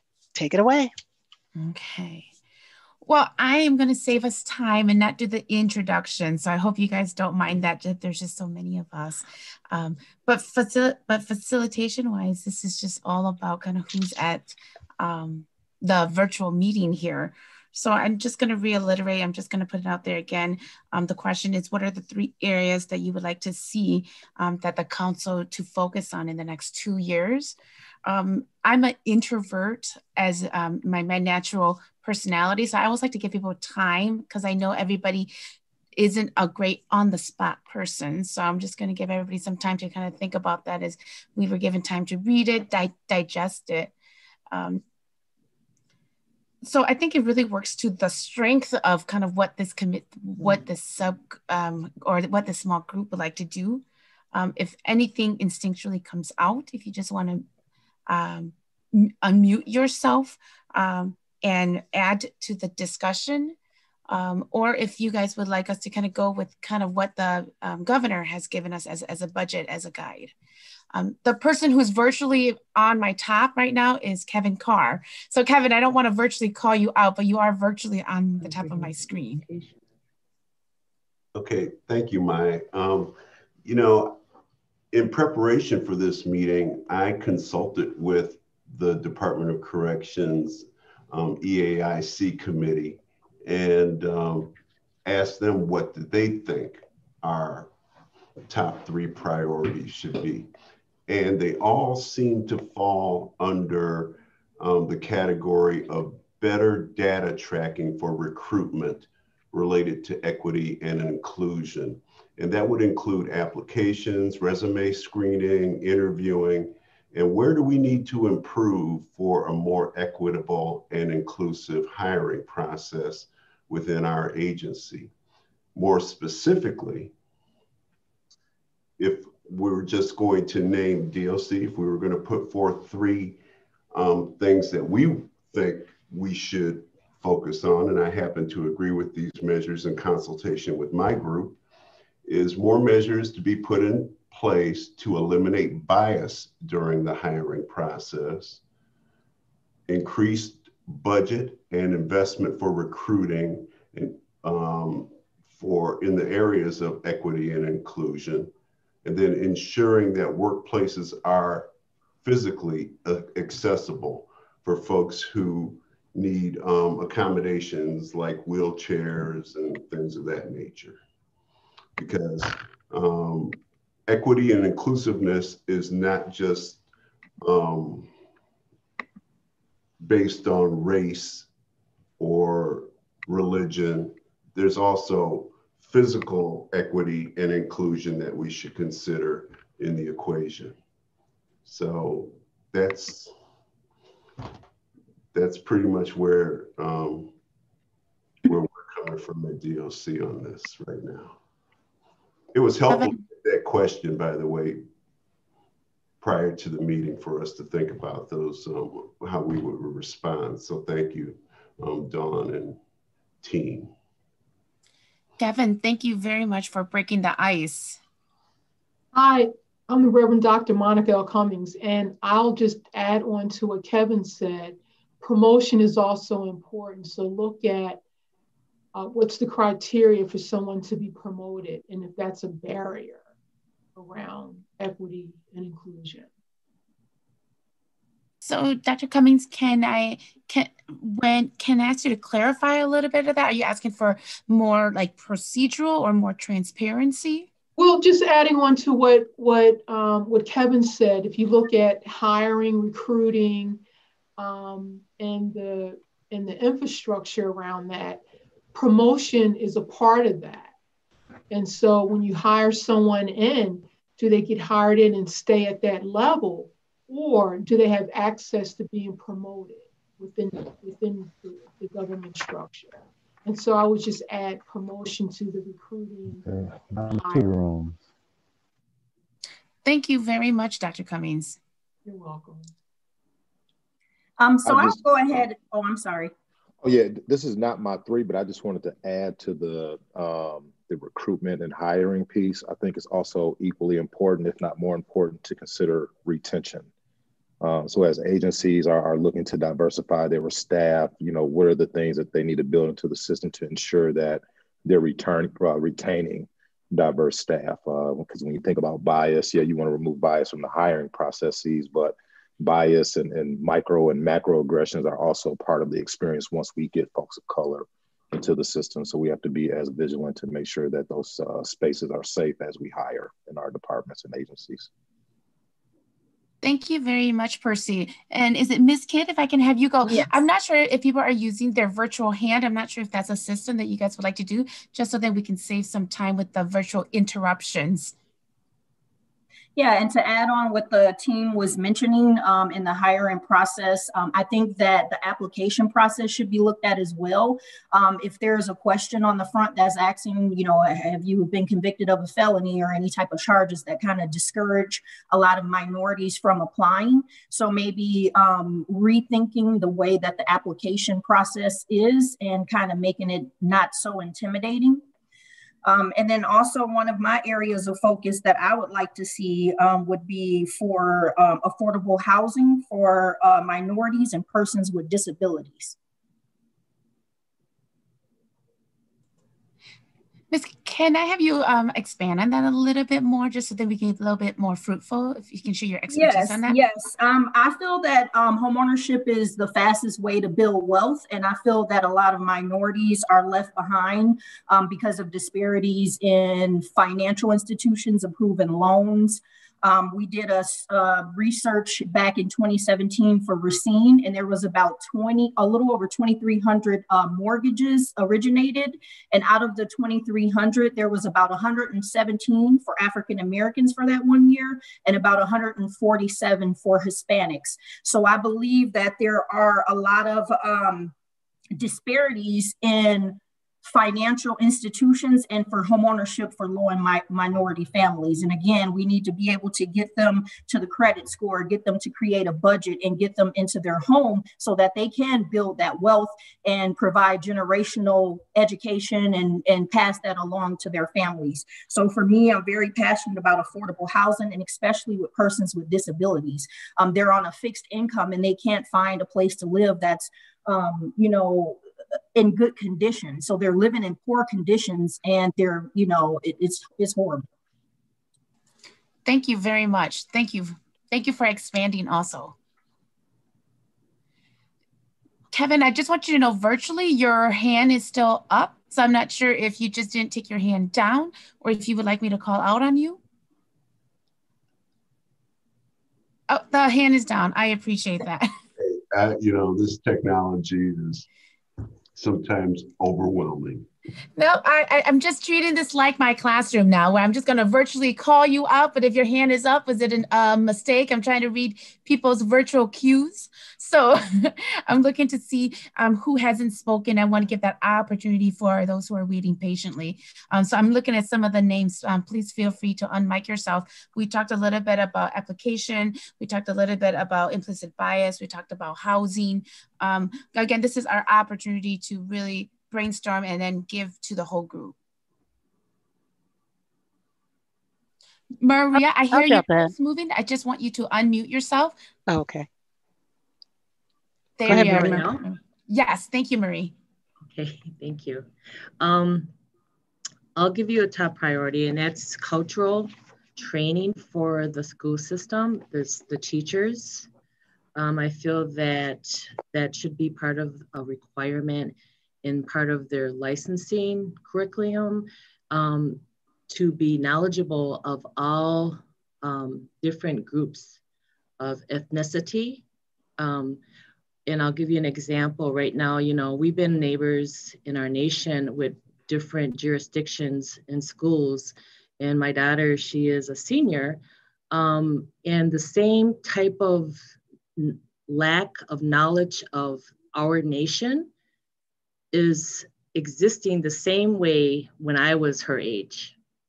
So the same type of behaviors still exist within the jurisdictions around us. So my thought is, if the school systems, if the teachers start learning diversity and equity knowledge and skills, they can start pushing that through the grade levels, because I don't think that it's there now, especially in some of these rural areas where they don't understand that area or the different diversity of folks within their scope. So I think that's a huge one that we need to look at as far as trying to get that change promoted and, at a young age, diversity, equity, inclusion, so we can stop all the bullying, the racist, activities that go on within the school system. Thank you. Thank you, Marie. I really appreciate that.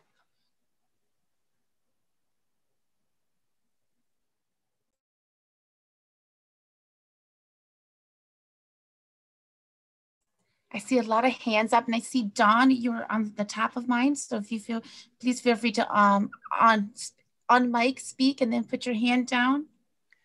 Great.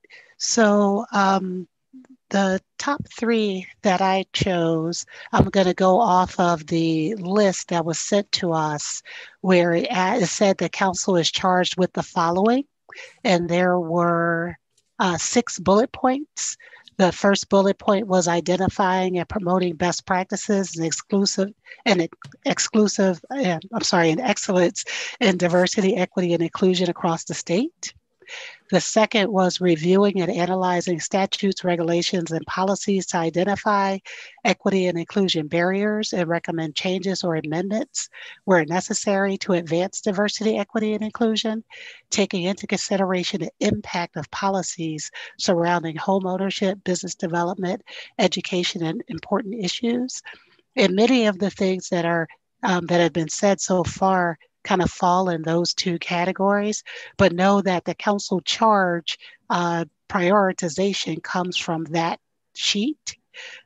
So one of the things I would like to list as one of my top is providing membership recommendations to ensure that boards and commissions reflect the diversity of the people of Wisconsin.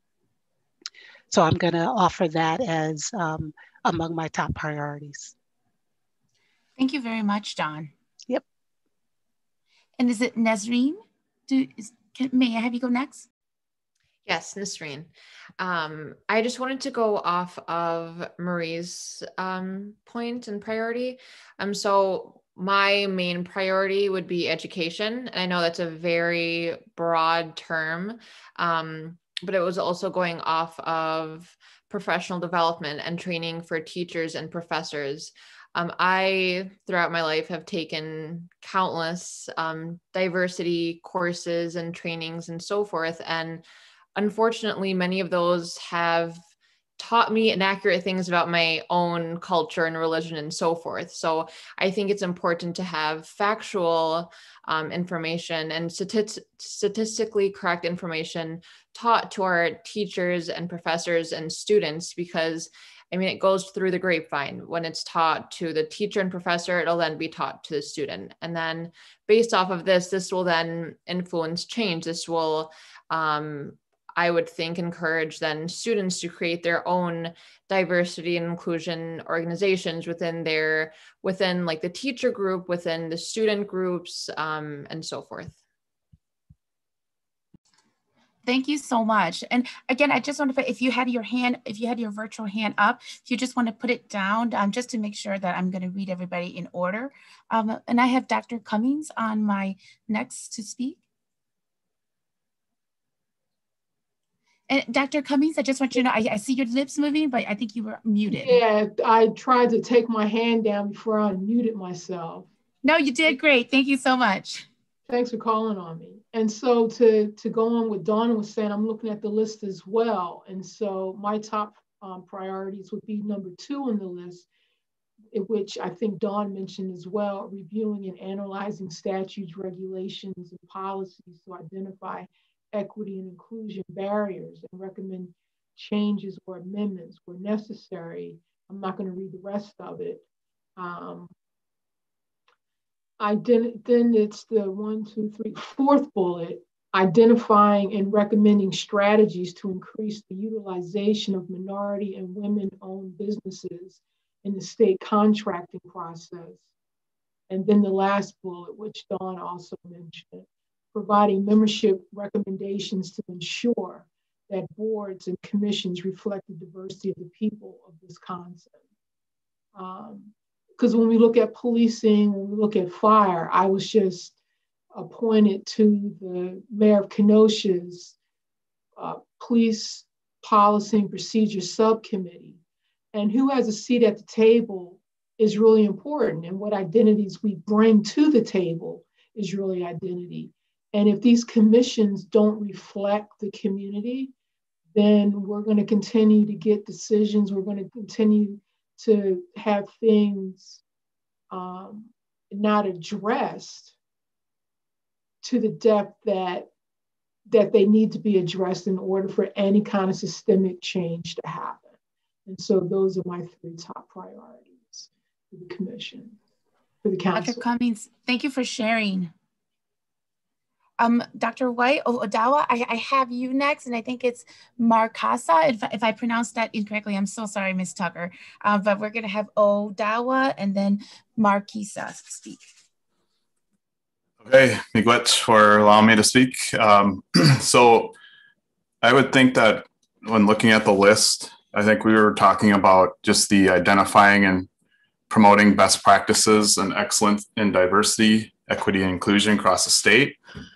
And so we talked a little bit about the recruiting and retaining of diverse applicants and then diverse professionals in state agencies. And I also want to add, you know, it seems like there's a piece missing in there, and that's the mentoring and then the training to promote the leadership skills within, you know, some of those administrative bodies.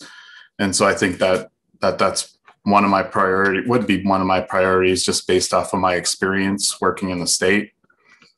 I think also providing membership recommendations that boards and commissions reflect diversity of the people in Wisconsin.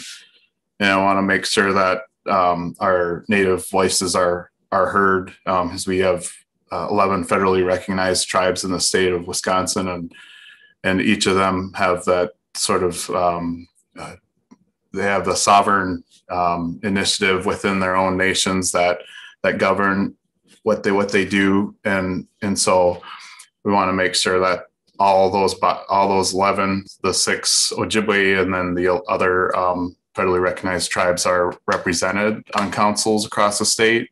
And then the last one that I was looking at was analyzing and evaluating relevant information and data, establishing those specific goals and objectives, enhancing awareness, understanding, and support for underrepresented groups. And so those are my 3, just to be a little more succinct and let others talk. So, miigwech.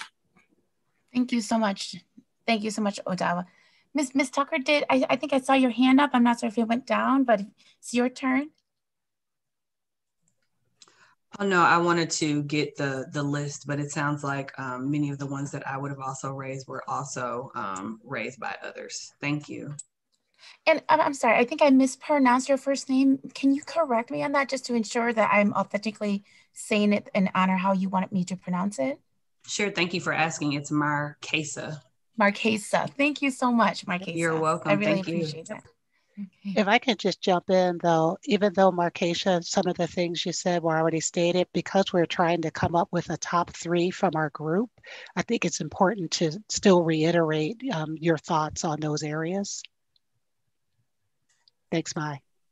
Thank you, and it's Marquesa, no H at the end, Marquesa. Oh, you know what? Thank you. Okay, no H on the end. Thank you. Marquesa. I was Yes. just looking at what was typed into the chat. Okay. Thank you. Yeah, no, I was trying to help pronounce. I would definitely say the second one in regards to reviewing and analyzing statutes, identifying equity and inclusion barriers, particularly, yes, around home ownership and business development. Super interested in that. And also the last one got cut off around state cultural. What was the end of that? I think it was the, is it the membership recommendations? Is that what you're referring to, Marquesa? No, I'm reading in the chat. The last bullet is cut off, I believe. Identifying, recommending ways to engage, but at the end it says like state cultural, that's supposed to be events. I can read that. It's identifying and recommending ways to engage, bring visibility, public acknowledgement, and recognition of community and state cultural events, activities, and initiatives of underrepresented communities in Wisconsin. And then the last bullet point is providing membership recommendations to ensure that the boards and commissions reflect the diversity of the people of Wisconsin. Oh yeah, that last one would definitely be a priority of mine as well. And of course, identifying and recommending strategies to increase utilization of minority and women-owned businesses in state contracting processes. Thank you. No, thank you so much. And thank you, Don. I appreciate that. So I'm looking at the chat. I don't see any virtual hands up. But I just want to make sure that I'm also giving everybody an opportunity who maybe weren't here at the beginning to, kind of learn our kind of virtual ground rules, that if you want to speak, to just kind of raise a hand up, because I'm looking at some names that may. Marie, I see you. Please on mic. I see your real hand up. Okay, can you hear me? Okay, I just wanted to, I just added one, and I don't want to take up the group's time because I know we have a short time. Part of my second one would be that to recommendations for Governor Evers' Executive Order 59 to help increase the utilization of minority businesses through the following: establishing DBE goals on a project by project basis. And I listed everything that's in there in the chat, but also, just to have minority businesses be looked at and also get some support as we go through the diversity and equity inclusion goal would be a second one for me. Okay. So Marie, when I'm listening to what you're saying with also the charge that was put within the council, it looks like it's bullet number 4, where it's identifying and recommending strategies to increase the utilization of minority and women-owned businesses. Yep, 1, 2, 3, 4. Yes. Okay. I just want to make sure, because again, we were charged within this little group to bring 3, and I just want to make sure that everybody's authentic voice is heard, but then we also have what's important to us is naturally rising to the top, so obviously everything is important. So it's just one of those things where, we're looking for what naturally rises within our small virtual group here. Thank you. No, thank you. And again, I just want to apologize. I have multiple screens on my desk and I have it all, so I feel a little, so if I have whiplash, I want to apologize as I'm trying to read the chat, see hands. But Percy, I see your virtual hand up.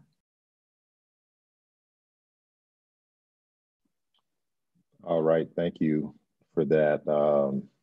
Yeah, for whatever reason, I didn't print the initial sheet with the things that we should be looking at for the top 3. And I guess part of that is because I've really been paying attention to the budget.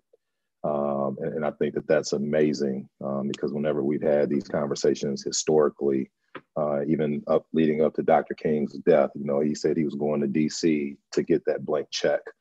So I'm glad to see that there's going to be some level of reallocation of economic resources to really make some of these things happen. But as I think about things historically, as a Black man, and knowing that 2019 was a 400-year mark of when the first ship of enslaved Africans arrived in this land, and in 2019 we had conversations about reparations, but oftentimes we get the pushback of it happened so long ago.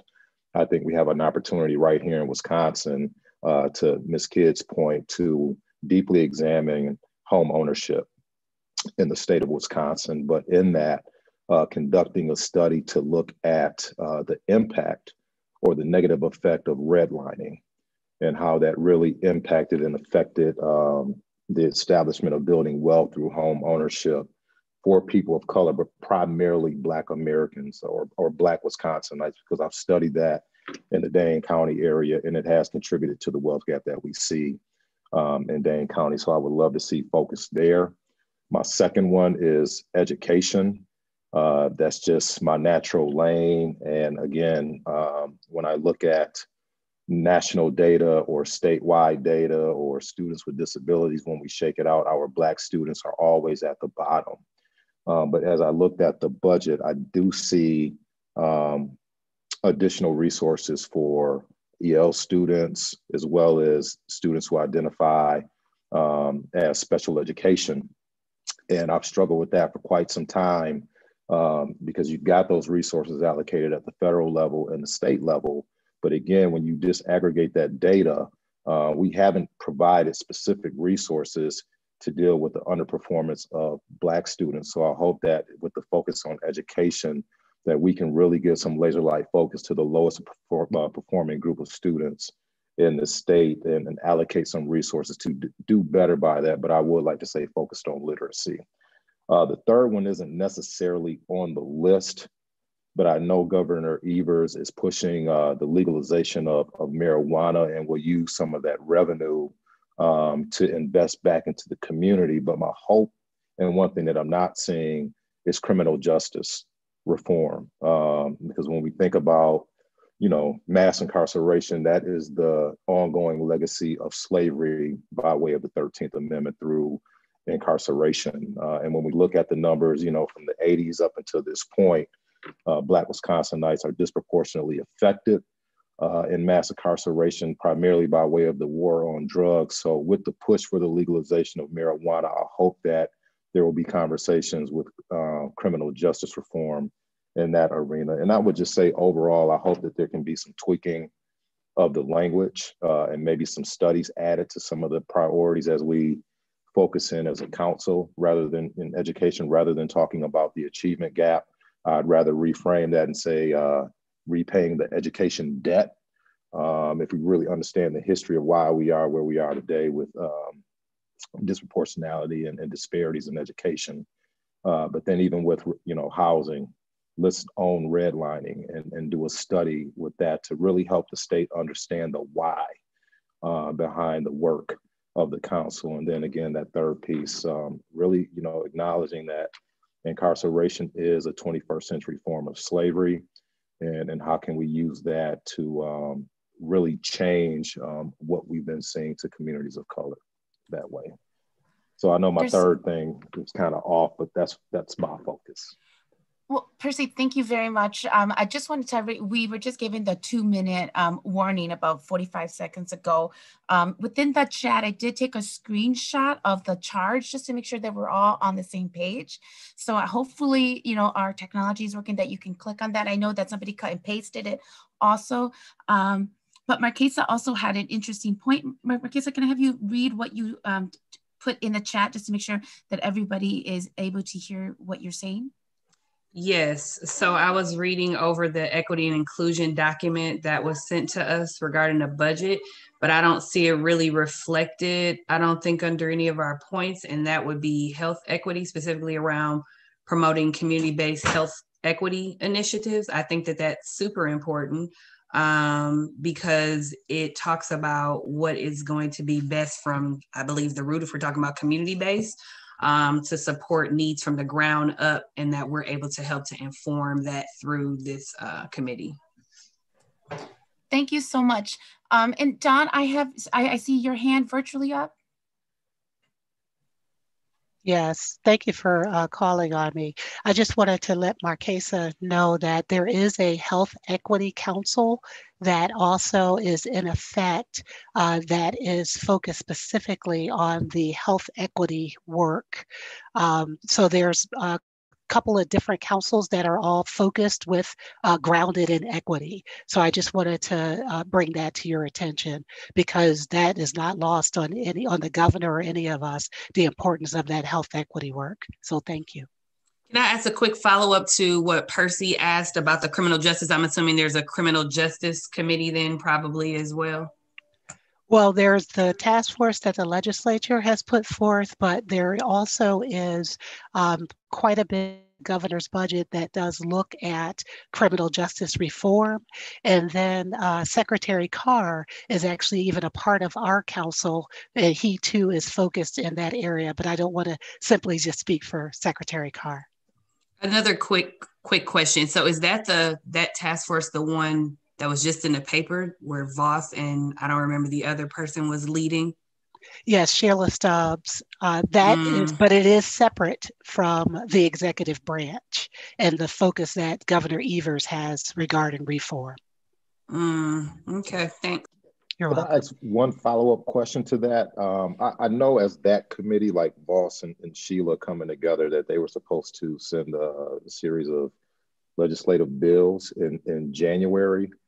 Has that happened, and will we be interfacing with any of the work that they've done in our space? So I'm glad you've asked, and this is the last question I'll take for now before we go back to the larger group, but that work is independent of the governor's work.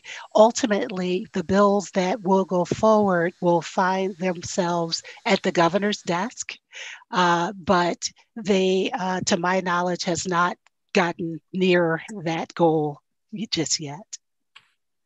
Thank you. Thank you, Don. I was just going to tell my small group, like, just so everybody knows, everybody's joining our group. So it looks like it's expanding. And so I was like, it looks like we're having some kind of conversations. And I just wanted to let everybody know that everybody's joining us back in. And Nesreen, thank you so much for being our note taker and making sure that everybody's voice was heard, and that our kind of what naturally our top three kind of naturally rises will then be facilitated to the big group. So I appreciate that. Yeah, and I would just say before we, join the big group again, or it's already happened. Yes. You did a fantastic job. Yep. Oh, Kevin, everybody's already here. So I was just like, I say that, but the whole group is already here. Yeah, no, you did a fantastic job. I just want to. Oh, thank you, Kevin. Right. The teacher in me comes out. So as the chair, I will rejoin the big group. Sometimes when you are the small group that is utilizing the platform and space of the full group, even though you get your 2-minute warning, sometimes it creeps up on you a little more quickly than we had anticipated. So many of you got a chance to observe the end of our small group sessions. But we had the 4 small groups taking place, and what we would like to do now is have the groups report out. And as you'll recall, that reporting out is focused on the charge, the 6 points that were set initially when the council was announced by Governor Evers. And so we have about 15 minutes to complete this task. And so I will start with our group, since everyone has joined us and got the chance to see the end of it. So if the small group that I was in can please report out. Thank you.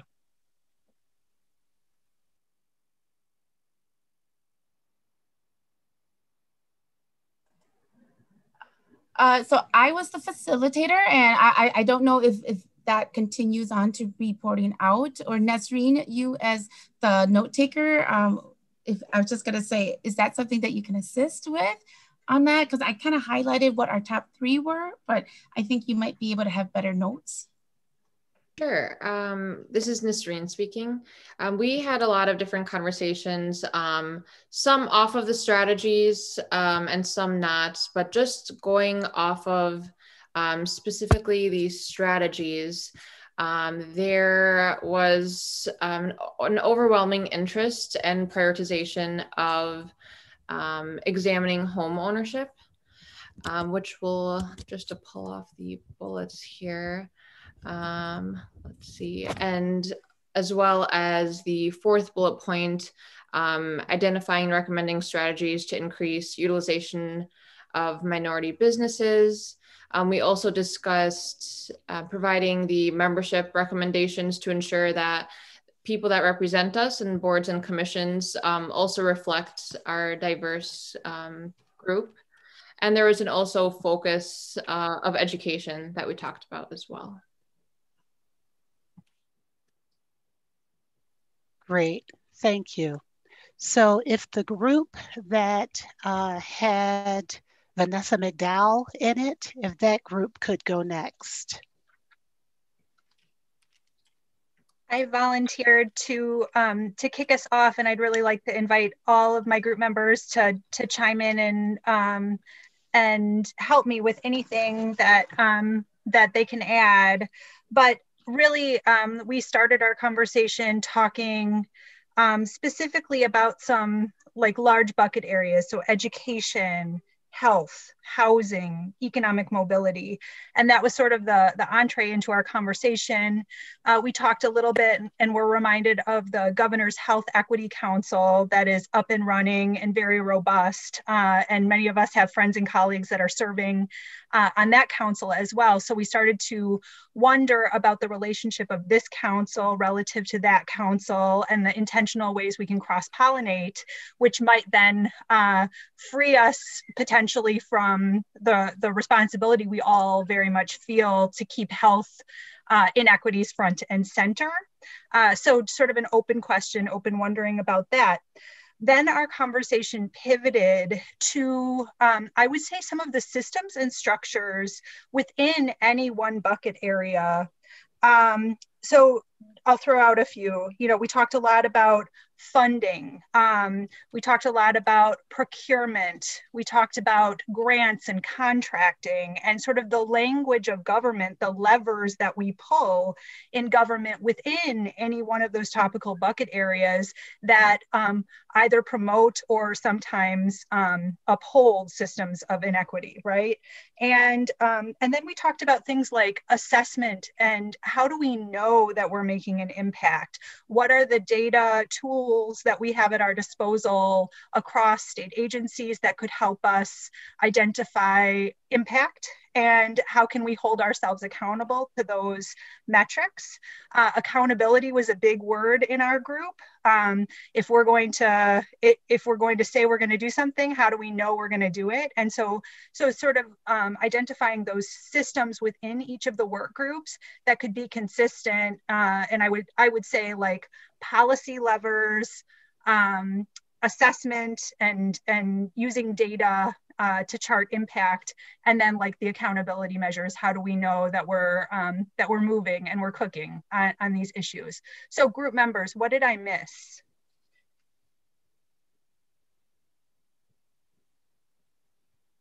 I think you summarized it perfectly. I think we talked about policy and best practices, oversight and accountability as number 2, and then infrastructure, identifying how we can shift the infrastructure that is currently, or dismantle the infrastructure that is protruding from mobility, from whatever economic. I think we talked about education, healthcare, but I know that Adin had a wonderful. He summed it up really well at the end, and I asked him to kind of chime in on what he said at the end. Yeah, and I think that was a great summary, Emily. And so the idea of measuring the measures to assess equity, regardless of what the specific area may be, and the method for the assessments of the current practices, policies, infrastructure programs, actions, and the accountability that goes along with that to identify the barriers, the challenges, how is that we are serving, and also that can lay out the framework for how we are going to be measuring progress also in the future.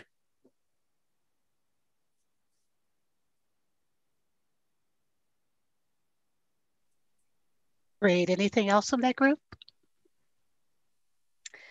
Yes, one more thing. I just want to ask Vanessa we had an interesting conversation about the state as an employer. And we happen to be a group that was, half state agency folks and half community leaders and partners. And I thought it was a really great point that you made, Vanessa, about the urgency to action that you feel that may be different than a conversation about just the state as a large employer. Can you just summarize kind of your point on that? Yeah, I'll try. So basically, we were talking about, if there's can we concentrate maybe on state employees? And I was like, well, that doesn't really resonate with me in the work that I do because I'm working with the most marginalized folks. So they don't even have jobs. Some of them, are working, talk about essential workers. These are those folks. And so, the conversation turned to, what are we talking about in terms of systematic stuff that we can interrupt, right? Policy stuff that we can interrupt. I was given an example of folks that were on food share and how the policy came down where you had to do drug testing. That was ridiculous. So there should be some, work of this group that we can interrupt some of these policy things that are creating more barriers for the most marginalized folks. That's kind of the conversation. Thank you. Yeah, thank you for adding that. And I think if you turn your attention just a bit to the council charge, I believe number 2 is where that would live, kind of reviewing and analyzing structures, regulations, and policies that identify equity and inclusion barriers. And so exactly what you described, I would say, is in fact a barrier. And so as you've pointed out, there are some historic processes that have been in place that need to be undone. And so I hear you and I see it being there. So I'm going to put it in that bucket. And I also appreciate the conversation that your group had about it not just being focused on state employees. It is a both and that measurement piece, the accountability, that assessment piece is important because that is what you hold against those policies to know whether they're effective or not and where the barriers are. So group 2, thank you very much for sharing. I will go to the next group that would like to report out. We can report out. This is Carlton Jenkins, and I had a fabulous group. I'll just give you our top 3, and then we'll kind of do this jointly as others had some really good voice, great voice in this. Our top 3 came out to be 2, 3, and 5. Initially, we had a tie. 5 wasn't in there.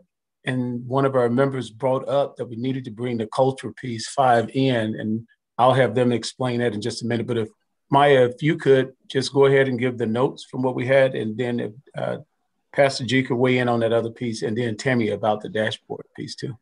And if you don't mind, can you please read those for the sake of our audience members? Yes, I could do that. So our top 3, and we had, it was really compelling. The rest, all of these charts were very important. So we had a really robust conversation over reviewing and analyzing statutes, regulations, and policies to identify equity and inclusion barriers and recommend changes or amendments where necessary to advance diversity, equity, and inclusion, take into consideration the impact of policies surrounding homeownership, business development, education, and other issues. This is where we feel that we would create more of the systematic impact and that infrastructure putting into place of setting the tone on these policies and how that's applicable to us in eliminating barriers. And so charge number 3 is analyzing and evaluating relevant information and data concerning diversity, equity, and inclusion, and establishing specific goals and objectives for achieving and enhancing awareness, understanding, and support of underrepresented groups. Our group has spoke out about the different disparities that has come out of COVID, about the health disparities within communities, marginalized communities. This is where we also talked about accountability. We heard that has come up with creating dashboards, and we have one of our members that would talk a little more about that. But this area will allow us to really bring the light in the disparities in communities of how we look at disaggregated data. And then we had a poll, a tie between identifying and recommending strategies to increase the utilization of minorities and women-owned businesses in the state's contracting process, and the identifying and recommending ways to engage, bring visibility, public acknowledgement, and recognition to community and state culture events, significant activities and initiatives for underrepresented communities in Wisconsin. This is where we chose that. And Dr. A, you want to share with us the importance of culture? Sure, thank you. I'm leading a new effort in the greater Madison area. It's the Center for Black Excellence in Culture. And it's really based upon a principle that one of my colleagues, Dr. Christy Clark-Pujara, professor in UW history, says that defeated people don't create culture. So the fact that we have culture from our respective cultures prove that we're not defeated people. But if we don't celebrate those and enter into each other's cultural celebration, we only know what's pejorative about each of us. And so I rallied, actually threatened to leave the council if the group didn't agree with me, but I rallied for the celebration of our various cultures because that brings out the best of our story of resilience. And that's what we want people to know about us and not just what they read in newspapers or read statistically.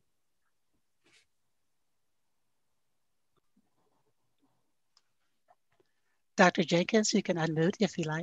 Yes, I said we have a recovering attorney in our group, And he actually convinced her, and she made a closing argument, and that's how 5 got into our group.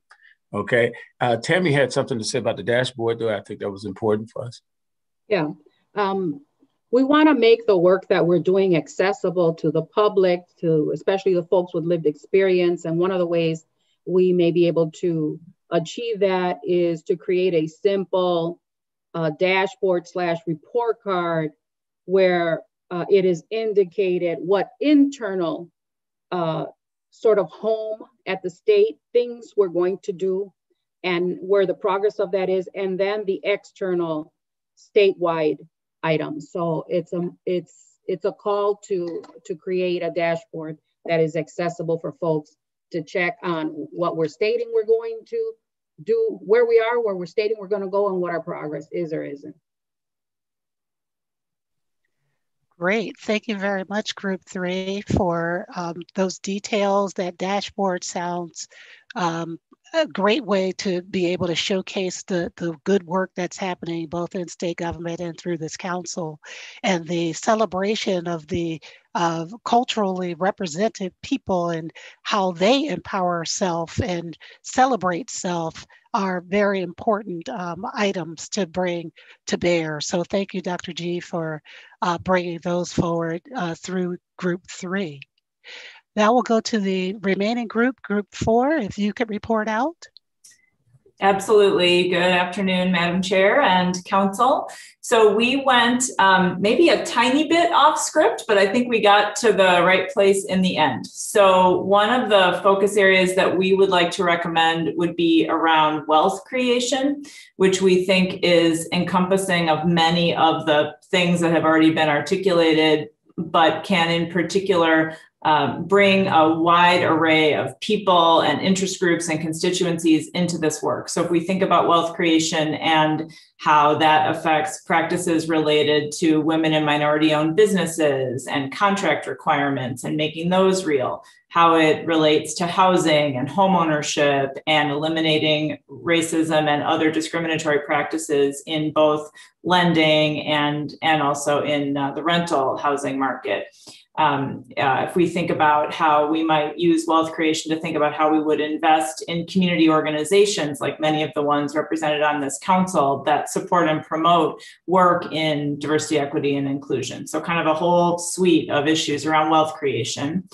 Another broad theme that our group lifted up is the governor's budget and the equity and inclusion issues that are, and initiatives rather, that are lifted up in the governor's budget. And how do we have a focus not just on supporting and promoting the ideas that the governor has put forward, but how can we also have a focus on fair and equitable implementation of whatever does end up passing through the budget process. And then two more, this is where we went a little bit outside the lines, two more things that really were important to our group. One is the topic of data that has been named a couple of times and is called out in the charge to the council as well. And here we would underscore in particular analyzing and evaluating data as it relates to certainly all members of racial and ethnic minority groups, but in particular the Asian American and Pacific Islander community, in that we often fail to really disaggregate data effectively for members of that community, which makes it very hard for us to know how we're doing and how we hold ourselves accountable. And then finally, we called education out separately. We thought it could have been nested in within either the wealth creation or the budget group, but in particular, the phrase that was used is we're giving a lot of lip service right now around equity and education and equity in education, and we need to move beyond strong recommendations to things that are more like mandates and consequences for failing to really achieve equity as it relates to education. And then if I could just say one other thing, our group also had a variety of really good, I thought, pieces of advice as to how the council should go about doing its work. And I wanted just to touch on those quickly as well. One question that we asked ourselves was how we as council members can really connect and communicate effectively with the communities and groups that we all are representatives of and are connected to. You know, the point was made that this work is much bigger than anything 31 people can do. And so how do we really bring others into the work in a meaningful way and help the broader state community that we care about see the seriousness of purpose and really see this council as something that has teeth and is real. We also talked about how do we talk about the work in ways that we bring allies all across sectors into the work with us, kind of the, you know, we all do better when we all do better frame. Just because we're here to lift people up doesn't mean we're putting anyone else down. And then on the policy change piece, some of you have spoken to this already as well, but we talked about that kind of continuum of what do we already have that's on the books that's not being enforced? What are the policies we need to add? What are the policies we need to remove and repeal so that we can really achieve the progress we all are committed to? And then finally, we too really underscored a focus on action and accountability. We agreed we've all been part of groups that talk and don't act, and that we understand that that's not the governor's intention here, and that's not our intention either. So I would open it up to any of my subgroup colleagues to see if others would like to underscore anything else. Yeah, this is Ruben Hopkins at the Wisconsin Black Chamber. I just want to add that, you know, this is about money, and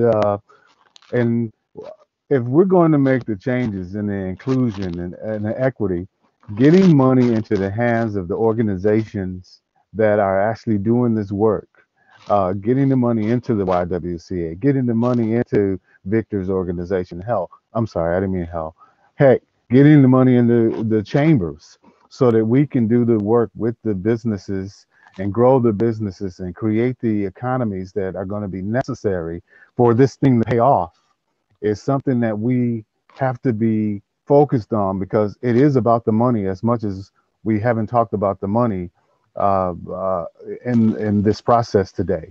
And so I'm hoping that, you know, I want to see the Black business community grow. I want people at the table who can help us get this done. And I'm hoping that by being on this committee and my voice crying out to all of you who are listening that our culture and everything that represents us cannot get better if we don't reinvest in this central city. And I mean for central cities around the country, but specifically here in Milwaukee, because I'm in Wisconsin. So I just think that we have to be, you know, honest about what it is that these conversations should be about.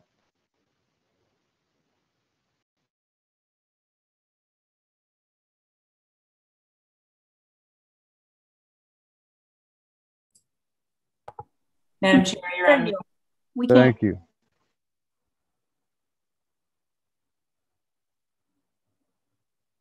I can't hear you. Madam Chair, if you're talking, you're I on should mute. probably unmute. Right. I just want to thank Group 4 and Ruben with the added additional information, all of the things that you've shared along with the other 3 groups. Although we were focused on the charge and the 6 bullet points, some of the other ideas that came out of the groups were an incredible emphasis on education and better teaching, better mandating, really having an impact. Also, Group 4 talked about wealth creation. Health equity was a theme that came up across 3 of the groups. Criminal justice reform actually came up as well. And so I appreciate that people have thought about some of these other items that aren't necessarily focused in the charge early on. We realize equity, diversity, and inclusion is going to be a big lift across all areas, not just in state government, but you have to start somewhere. The nice thing is there are alliances and connections, dot connecting, if you will, across other industries. And so, for example, as you think about DPI and the close relationship state government as a under the executive branch, under the governor. DPI is an independent agency, but yet very closely aligned with the equity, diversity, and inclusion goals that you see here. So those conversations can take place. There is a Governor's Health Equity Council in which the leadership of this council and that council will stay in close communication throughout the work of both councils so that we are taking in consideration some of the suggestions, ideas, and recommendations that come up in both areas. So we actually identified that even going into this first meeting. I've already had a first initial meeting with the chair of that council because we had anticipated the health equity piece covering both areas. But I appreciate the discussions that were taking place and the reporting out.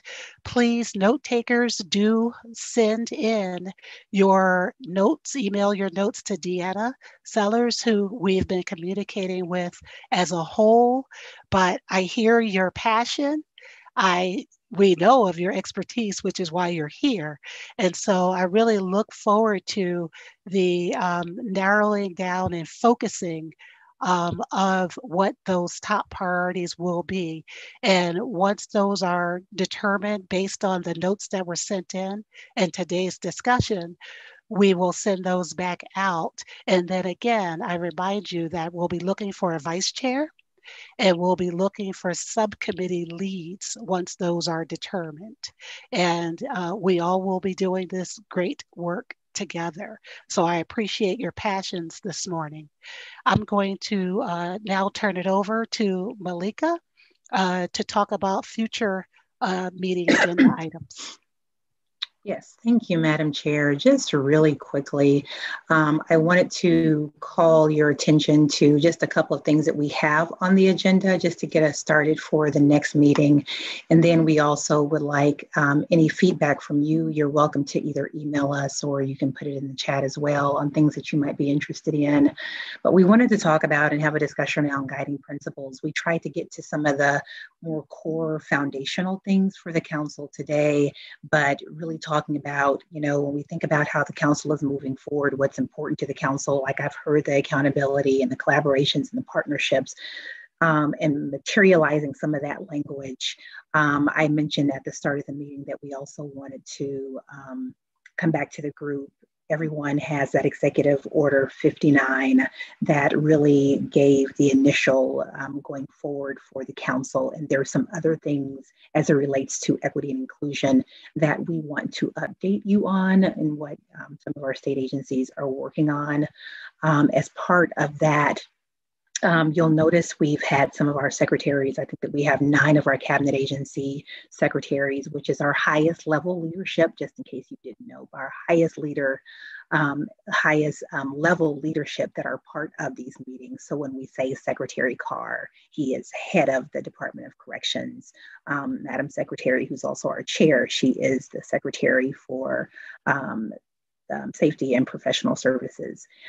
So we also wanted to give them an opportunity to come back to the council and talk about what their agency is responsible for, those roles and responsibilities, as well as some of their major efforts around equity and inclusion, to keep you informed that way.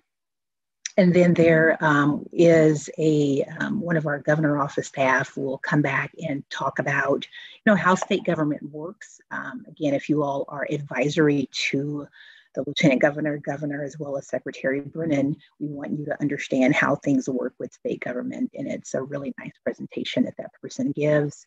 And then there has been some discussion today around, well, how does this council differ, or how does it align with, how do we make sure that we're partnering with some of these different councils that you all have mentioned? So I've heard the racial disparities, that policing task force, the equity council, there is a climate change council, and these are a couple of them that are appointed by the governor, some that are not, and allowing you to understand what some of the government councils and commissions are and that appointment process, because that's going to be very important as you all are looking at, as a council, what you want to focus on. And so there's not a lot of duplication of efforts. And I know we've had a couple of requests for meetings just with some of the other commissions, just to make sure that our work is aligned. And so we want to be careful, but we also want you to know what those councils and those commissions are for your information. And that will also help inform your work. So those are some of the things that we have on our agenda. I also mentioned that we wanted to also then come back.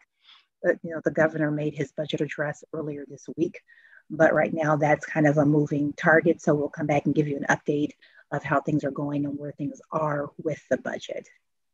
That's all I have, unless there's, again, if you have any other suggestions or things that you would like to see put on the agenda, please put them in the chat or send me an email. Thank you, Madam Chair. Great. Thank you very much, Malika. We've done a great job on time in terms of our discussions and getting through materials. So we have just a few minutes for a question or two. So I am going to open it up. If you could raise your hand, I will call on you and we will keep it moving. Marie Summers. Thank you, Madam Chair. I just wanted to ask if in our next agenda that we have incorporate mini breaks, maybe 5-minute restroom breaks. I didn't want to leave, so I just feel like I don't want to miss anything. Thank you. Thank you. Great suggestion. Will do. Maisol. Thank you so much, Madam Chair. I just have a quick question. I know that sounds like Malika mentioned there's multiple different questions regarding how this is related to other task force. And as we are talking about being optimistic and looking at the longevity of this, what is the intention of keeping this, this commission sustainable long-term, and the work that we are doing today that's going to be a long-term impact and continuation of it, even throughout different administration? Thank you. Great. Thank you for that question.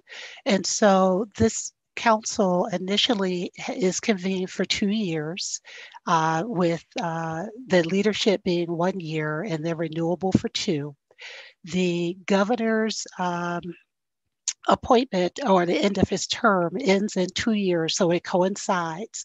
But what's most important about the work that this council does is looking at policies and procedures so that we create sustainable work that has an impact despite who is in leadership.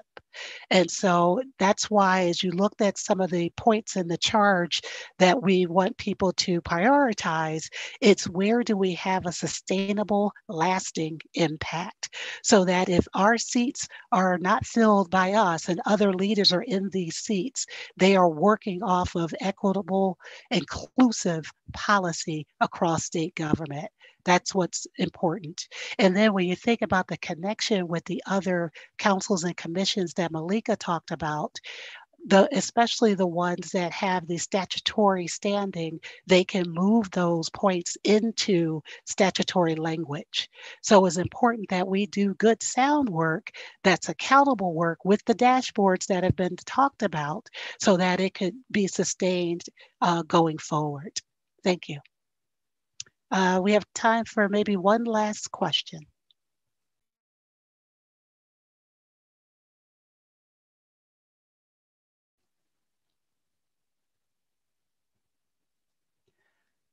Okay, so what I'd like to do is just there is a question. Okay. I'm sorry, there was a question. Thank you. I couldn't see it. Please go ahead and ask your question. Marie wants to know when they will know the top 3.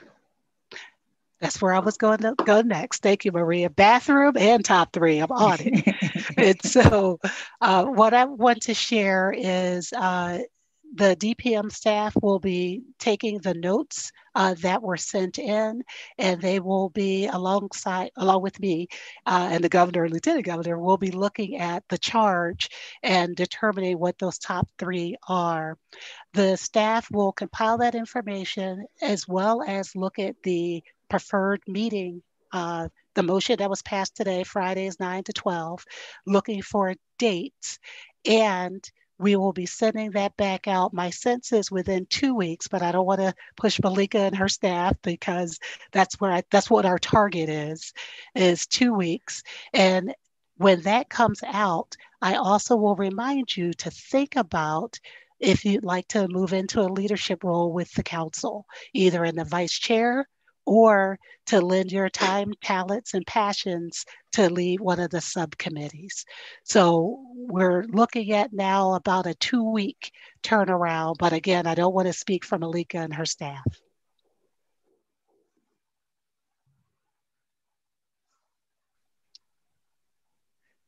So Malika, does that sound good for now? Oh, I'm sorry. I didn't know you were asking me to speak.